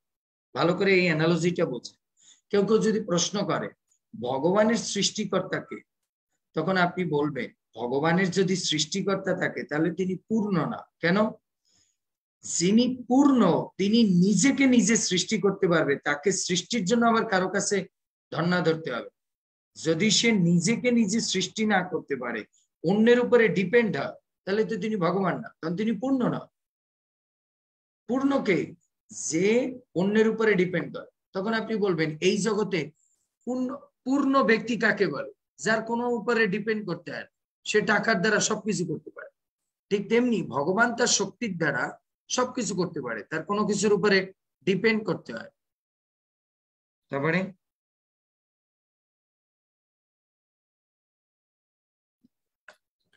এখানে পরমেশ্বর ভগবানের বর্ণনা করা হয়েছে। তিনি কোনো অনিত্য ব্যক্তি নন এবং তার কোনো আদি নেই, তার কোনো কারণ নেই, কিন্তু তিনি সর্বকারণের পরম কারণ। পরহ মানে জড়াতীত, সৃজনাত্মক শক্তির অতীত। ভগবান হচ্ছেন এই সৃজনাত্মক শক্তির স্রষ্টা। আমরা দেখতে পাই যে জড়জগতের একটি সৃজনাত্মক শক্তি রয়েছে, কিন্তু ভগবান সেই শক্তির অধীন নন। তিনি প্রকৃতি পরহ, এই শক্তির অতীত। তিনি জড়া প্রকৃতির দ্বারা সৃষ্ট ত্রিতাপ দুঃখের অধীন নন, কেননা তিনি তার অতীত। জড়া প্রকৃতির গুণ তাকে স্পর্শ করে না। এখানে বিশ্লেষণ করা হয়েছে স্বয়ং জ্যোতি, তিনি স্বয়ং জ্যোতির্ময়। জড়জগতে আমরা দেখেছি যে একটি আলোক অন্য আরেকটি আলোকের প্রতিবিম্ব, ঠিক যেমন চন্দ্রের কিরণ সূর্যের আলোকের প্রতিবিম্ব, সূর্যলোক ব্রহ্মজ্যোতির প্রতিবিম্ব, তেমনি ব্রহ্মজ্যোতি পরমেশ্বর ভগবানের শরীরের প্রতিবিম্ব। সেই কথা এই কথাটা বুঝতে পেরেছেন? ভগবানের শরীরের প্রতিবিম্ব হচ্ছে ব্রহ্মজ্যোতি, ব্রহ্মজ্যোতির প্রতিবিম্ব হচ্ছে কি সূর্য, সূর্যের প্রতিবিম্ব হচ্ছে কি চন্দ্র। কারণ ব্রহ্মজ্যোতির আলো আসে ভগবানের শরীর থেকে, সূর্যের আলো হেমা আর সূর্যের আলো আসে ব্রহ্মজ্যোতি থেকে, আর চন্দ্রের আলো আসে সূর্যের থেকে। হেমাকে আমি বৃন্দাবন নিয়ে আসবো, এনে গোলাপ জামুন খাওয়াবো। আনমিউট করে পড়ুন না, এবার হেমাকে আমি বৃন্দাবন নিয়ে আসবো। ইয়েস, এনে ওরে বান্দরখানায় ভর্তি করে দিব, বান্দরের সঙ্গে থাকবে। ও ধীরে ধীরে বান্দর হয়ে যাচ্ছে। ওর সে জয়রাধা ভালো, জয়রাধা চুপচাপ আছে। তুমি জিজ্ঞেস করে আসো তো তোমার দিদিকে, জয়রাধা দিদি তুমি শ্লোক মুখস্থ করছো, প্রভু এখন শ্লোক নেবে, জিজ্ঞেস করো তো তাড়াতাড়ি। হেমা দিদিকে ডাক দাও, শ্লোক মুখস্থ হয়েছে, ডাক দাও। হ্যাঁ তাড়াতাড়ি ওকে বলো যে মুখস্থ হয়েছে, প্রভু ডাকে, যাও। হ্যাঁ তাড়াতাড়ি ওর সামনে দিয়ে বলতে হবে, ও কানে শুনে পাও। যাও দিদি বলো যে, হ্যাঁ তুমি ওকে বলো দিদি মুখস্থ হয়েছে, প্রভু ডাকে।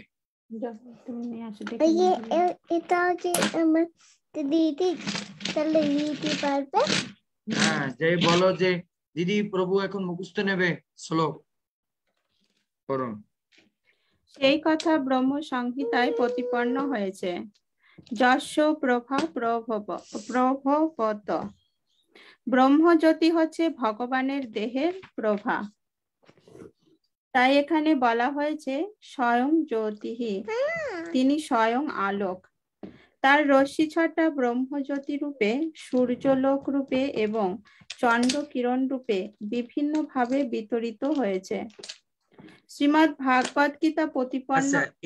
এইগুলো পড়ার পরে আমাদের এরকম ফিলিংস আসে, আপনি যখন সকালবেলা রৌদ্রটা দেখেন আপনাদের এরকম ফিলিংস আসে, এটা তো ভগবানেরই শরীরের রশ্মি, সেটা ভাগবতে পড়েছি, হ্যাঁ না?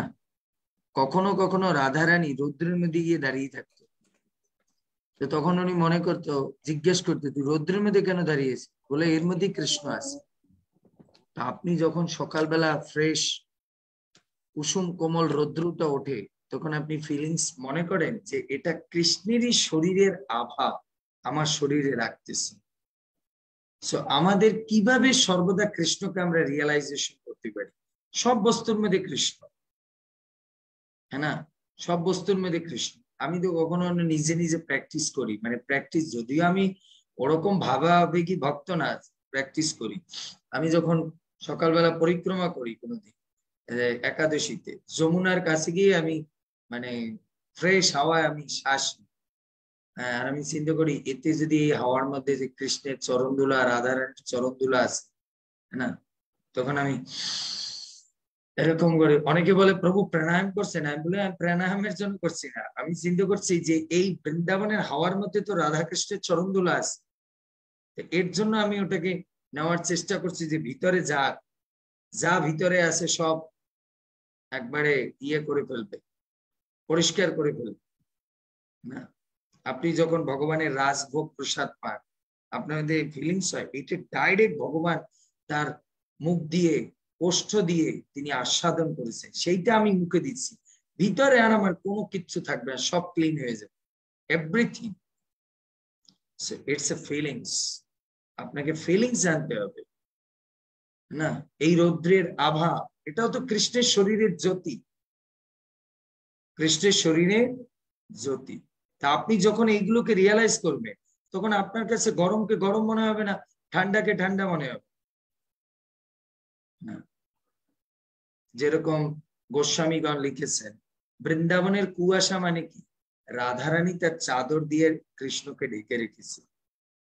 কবির ভাবনা দেখেছেন কত গোস্বামীদের, সাদা চাদর দিয়ে যেন কৃষ্ণকে আগলে রেখেছে, এরকম মনে হয়। যখন আকাশে যখন কি দেখা যায়, মেঘ দেখা যায়, তা দেখে গোস্বামীগণ বলেছে, কৃষ্ণ হচ্ছে বুলু, আকাশ হচ্ছে বুলু, আর কৃষ্ণ হচ্ছে অনন্ত, আকাশ হচ্ছে অনন্ত, আর মেঘ হচ্ছে রাধারানী, রাধারানী হোয়াইট। এর জন্য সে কৃষ্ণকে কি করেছে? আগলে রেখেছে, ঢেকে রেখেছে। এই হচ্ছে চিন্তার উৎকর্ষতা। তারপরে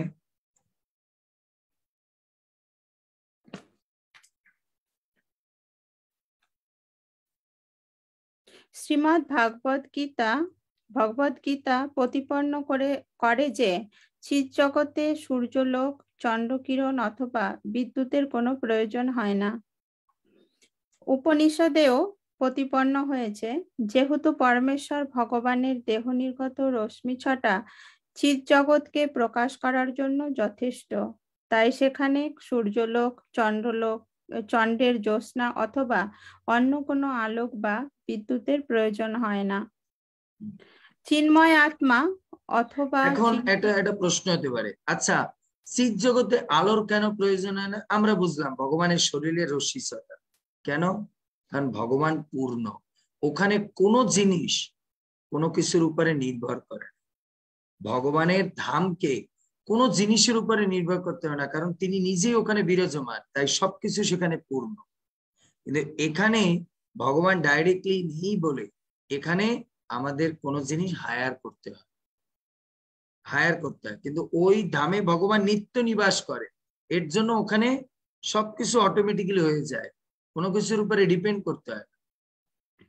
তারপরে তাহলে প্রভু ওখানে কি রাত্রি হয় না? ওখানে না, রাত্রি নেই। যদি ভগবানের ফিলিংস হয় যে আমি এখন চন্দ্রিমার রাত্রি করব, তখন রাত্রি হয়। ওখানে সম্পূর্ণ ভগবানের ইচ্ছার উপর। সাচ এক্সাম্পল, আপনার ঘর আপনি চাইলে রাত্র বানাতে পারবেন, আপনি চাইলে দিন বানাতে পারবেন। আপনার ঘরকে আপনি চাইলে আলোকৃত করতে পারেন, আবার অন্ধকারও করতে পারেন। এখন আপনি চাইলে লাইট জ্বালাই দিলাম, বাস আলো হয়ে। আপনি চাইলেন এখন আমি ঘুমাবো, লাইট বন্ধ করে দিন। আপনার ঘরে যদি আপনি আলো এবং অন্ধকার আপনার ইচ্ছায় সৃষ্টি এবং বন্ধ হতে পারে।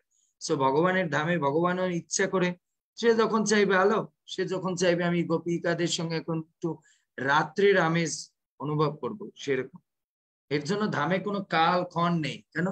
মানে ভগবানের ইচ্ছা। আমরা এখন মনে করছি এখন গরম লাগতেছে, ভগবান হয়তো এখন মনে করতো ঠিক আছে এখন আমার ঠান্ডা বেশি লাগছে, একটু গরম লাগে, সঙ্গে সঙ্গে গরম হয়ে যাবে। যেরকম আপনার ঘরে বা আমাদের ঘরে আমরা কি বলি না, এখন টু মাচ হিট লাগতেছে, আমি একটু এসি ছেড়ে দিই। আবার আপনি না, আমি এখন একটু ঠান্ডা অনুভব করছি, একটু হিটার চালিয়ে। সো আমার ঘরের হিটার আর কি বলে কুলার আমার ইচ্ছায় চলে। সো ভগবানের ধামেও গ্রীষ্ম, বর্ষা, শরৎ, হেমন্ত এগুলো ভগবানের ইচ্ছায় আসে। ক্লিয়ার? তারপরে মানে ওখানে বিশ্রামেরটাও ভগবানের ইচ্ছাতে, যে ঘুম। হ্যাঁ, যখন ভগবান চিন্তা করে সবাইকে বিশ্রাম না। আরেকটা জিনিস বুঝতে হবে, বিশ্রাম এগুলো হচ্ছে ক্লান্তি। চিন্ময় জগতে এই সমস্ত ক্লান্তি ফ্লান্তি নেই, ওখানে নিত্য সবসময় আনন্দময়। আনন্দের জায়গায় কোনো বিশ্রাম নেই। যখন ভগবান চিন্তা করেন আমি একটু ভক্তদের নিয়ে বিশ্রাম করবো, তখন বিশ্রাম, কারণ ওখানে সবকিছু কৃষ্ণময়।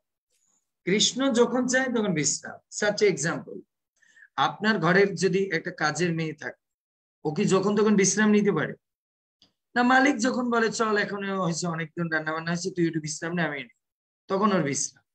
না আপনি যদি সজাগ থাকেন ও বিশ্রাম নিতে পারে। ঠিক চিন্ময় জগৎ এরকম, ভগবান যখন বিশ্রাম নেয় ভক্তরা তখন বিশ্রাম নেয়। ভগবান যদি মনে করে এখন আমি বিশ্রাম নেব, বিশ্রাম। আর একটা জিনিস মনে রাখতে হবে, অন্ধকারটা হচ্ছে কি? তমোগুণ। অন্ধকার হচ্ছে তমোগুণ। এর জন্য চিৎ জগৎ এরকম পার্মানেন্ট অন্ধকার, চিৎ জগৎ সর্বদা আলোকিত। কিন্তু ভগবান যদি মনে করে না আমি এখন একটু রাত্রের আমেজ নিব, তখন সেরকম চিৎ জগতে কোনো মা বাবা নেই।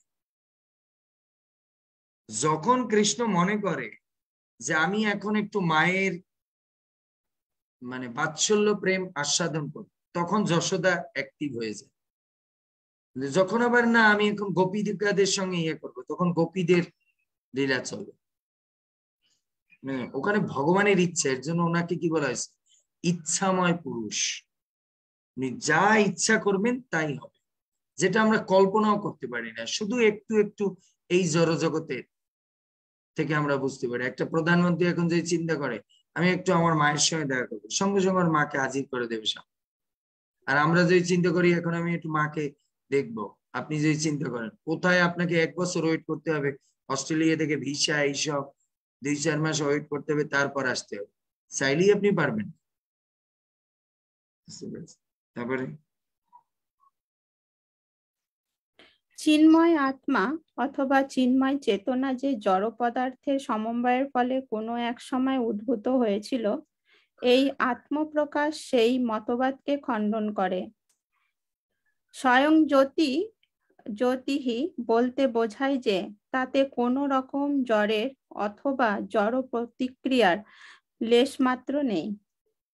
এখানে প্রতিপন্ন হয়েছে যে ভগবানের সর্বব্যাপকতা সর্বত্র তার জ্যোতি প্রকাশের জন্য। আমরা দেখতে পাই যে সূর্য যদিও এক স্থানে অবস্থিত, তবুও কোটি কোটি মাইল জুড়ে সর্বত্র সূর্যের কিরণ বিতরণ হচ্ছে। এটি আমাদের একটি ব্যবহারিক অভিজ্ঞতা। তেমনি যদিও পরম জ্যোতি তার স্বীয় ধাম বৈকুণ্ঠ বা বৃন্দাবনে অবস্থিত, তবুও তার জ্যোতি কেবল চিৎ জগতেই নয়, তার বাইরেও প্রকাশিত হচ্ছে। জড়জগতেও সেই আলোক সূর্যমণ্ডলের দ্বারা প্রতিবিম্বিত হচ্ছে এবং সূর্যের আলোক চন্দ্রমণ্ডলের দ্বারা প্রতিবিম্বিত হচ্ছে। এইভাবে যদিও তিনি তার স্বীয় ধামে অবস্থিত, কিন্তু তার কিরণ চিৎ জগতের এবং জড় জগতের সর্বত্রই বিতরণ হচ্ছে। তার মানে এখান থেকে কি প্রভু এটা বোঝা যাচ্ছে যে এই যে সূর্যের আলো, সেটা তাহলে ভগবানের থেকেই আসছে? ওইটাই তো আমি বললাম না একটু আগে, আপনি তখন হেমার দিকে এসেছেন। ভগবানের দেহের রশ্মি থেকে ব্রহ্মজ্যোতি, ব্রহ্মজ্যোতির আলো থেকে সূর্য আলোকিত হয়, সূর্যের আলো থেকে চন্দ্রের আলো আসে।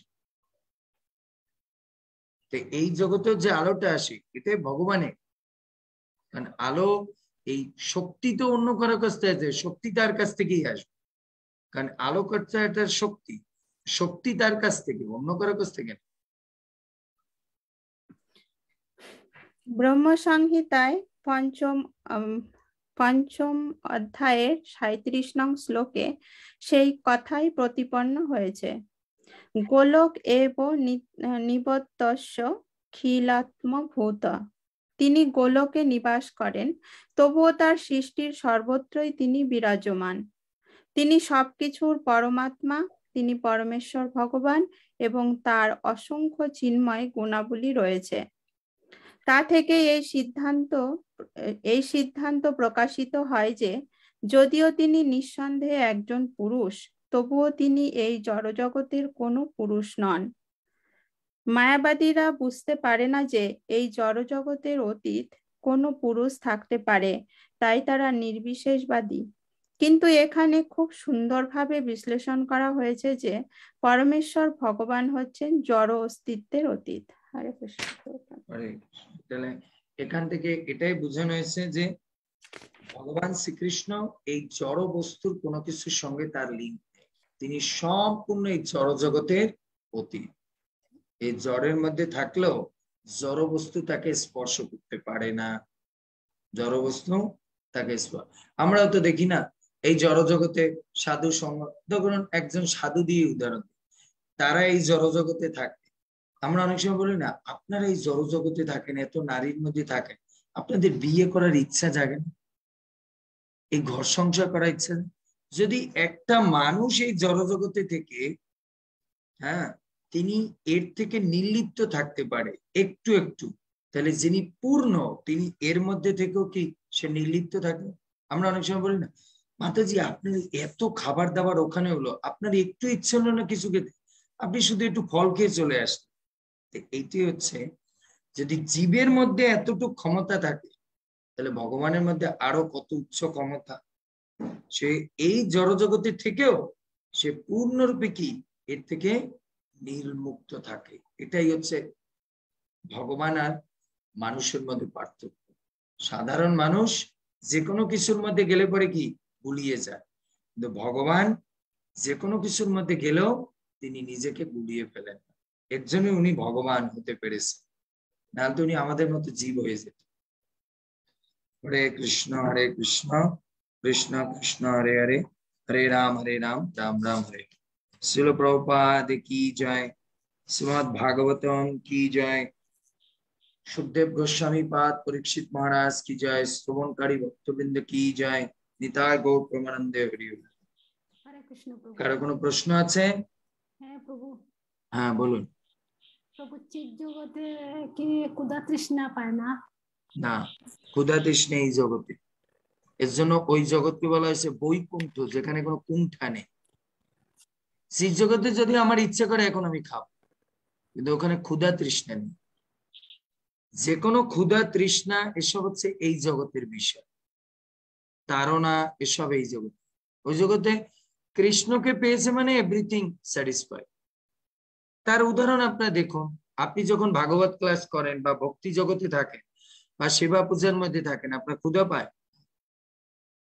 কারণ ওখানে সবাই কৃষ্ণের চেতনায় এতটা ভাবাবেগে এতটা প্রেমে মত্ত থাকে। তো আপনি যখন কোনো বস্তুর প্রেমে নিমগ্ন থাকে তখন সেখানে আপনার ক্ষুধা তৃষ্ণা লাগে। আপনি যখন আপনার মেয়ের বা ছেলের প্রেমে আপনি নিমগ্ন, সেবায় নিমগ্ন, তখন আপনার খাওয়া দাওয়া ঘুম এসব পায় না। তাই ওই জগতে সবাই ভগবানের প্রেমে এতটা আসক্ত যে তাদের মধ্যে কোনো সেবায় এতটা আসক্ত, তাদের মধ্যে কোনো সেবা। ধরুন আপনাকে যদি আপনার ঘরে যেদিন নিয়ে ওই পাঠ কীর্তন দিলেন, আপনি এত মানুষ দেখে প্রভু ক্লাস দিচ্ছে, আরতি হচ্ছে, আপনার মধ্যে ক্ষুধা তৃষ্ণা পাচ্ছিল? আপনি আর অনেকে বলছে মাতাজি আমাদের সময় প্রসাদ না, না না আপনারা পান, আমার ভালো লাগতেছে আপনাদের প্রসাদ টসাদ পায়। আপনার ভগবানের সেবা করতে গিয়ে, ভক্ত সেবা করে আপনার ক্ষুধা তৃষ্ণা হারিয়ে ফেলছে, তাহলে ওটা তো চিৎ জগতের লক্ষ লক্ষ কোটি গুণ বেশি ওখানে, কারণ ওখানে ডাইরেক্টলি তখন সেবা করে, তখন ওখানে আর কোনো ক্ষুধা তৃষ্ণা পায় না। ঠিকই প্রভু, সেদিন সবাই মানে খুবই আনন্দিত হয়েছে। তো এটাই না, যেরকম আমাদের হয়তো আপনার যা দীপালি মাতাজিরা এরা যখন গিয়েছে, এমনিতে ওদের ক্ষুধা তৃষ্ণা পেত, কিন্তু প্রথম দিন যখন মায়াপুরে গেছে, কিসের ক্ষুধা, আরে কত সুন্দর ভগবান, কত সুন্দর শৃঙ্গা, কত সুন্দর, কখন দেখবো। তো মানুষ যখন প্রেমে পড়ে যায়, প্রেমের মধ্যে নিমগ্ন থাকে, তখন তার মধ্যে আর ক্ষুধা তৃষ্ণা লাগে। এই জগতেও প্রেমে ছেলে মেয়েরা যখন প্রেমে পড়ে না, ওই যে আমি বারবার বলি না মাঝে মাঝে, 2 টাকার বাদাম নিয়ে পার্কে বসে রাত 8টা বেজে গেছে, তারপর ক্ষুধা লাগে। কেন?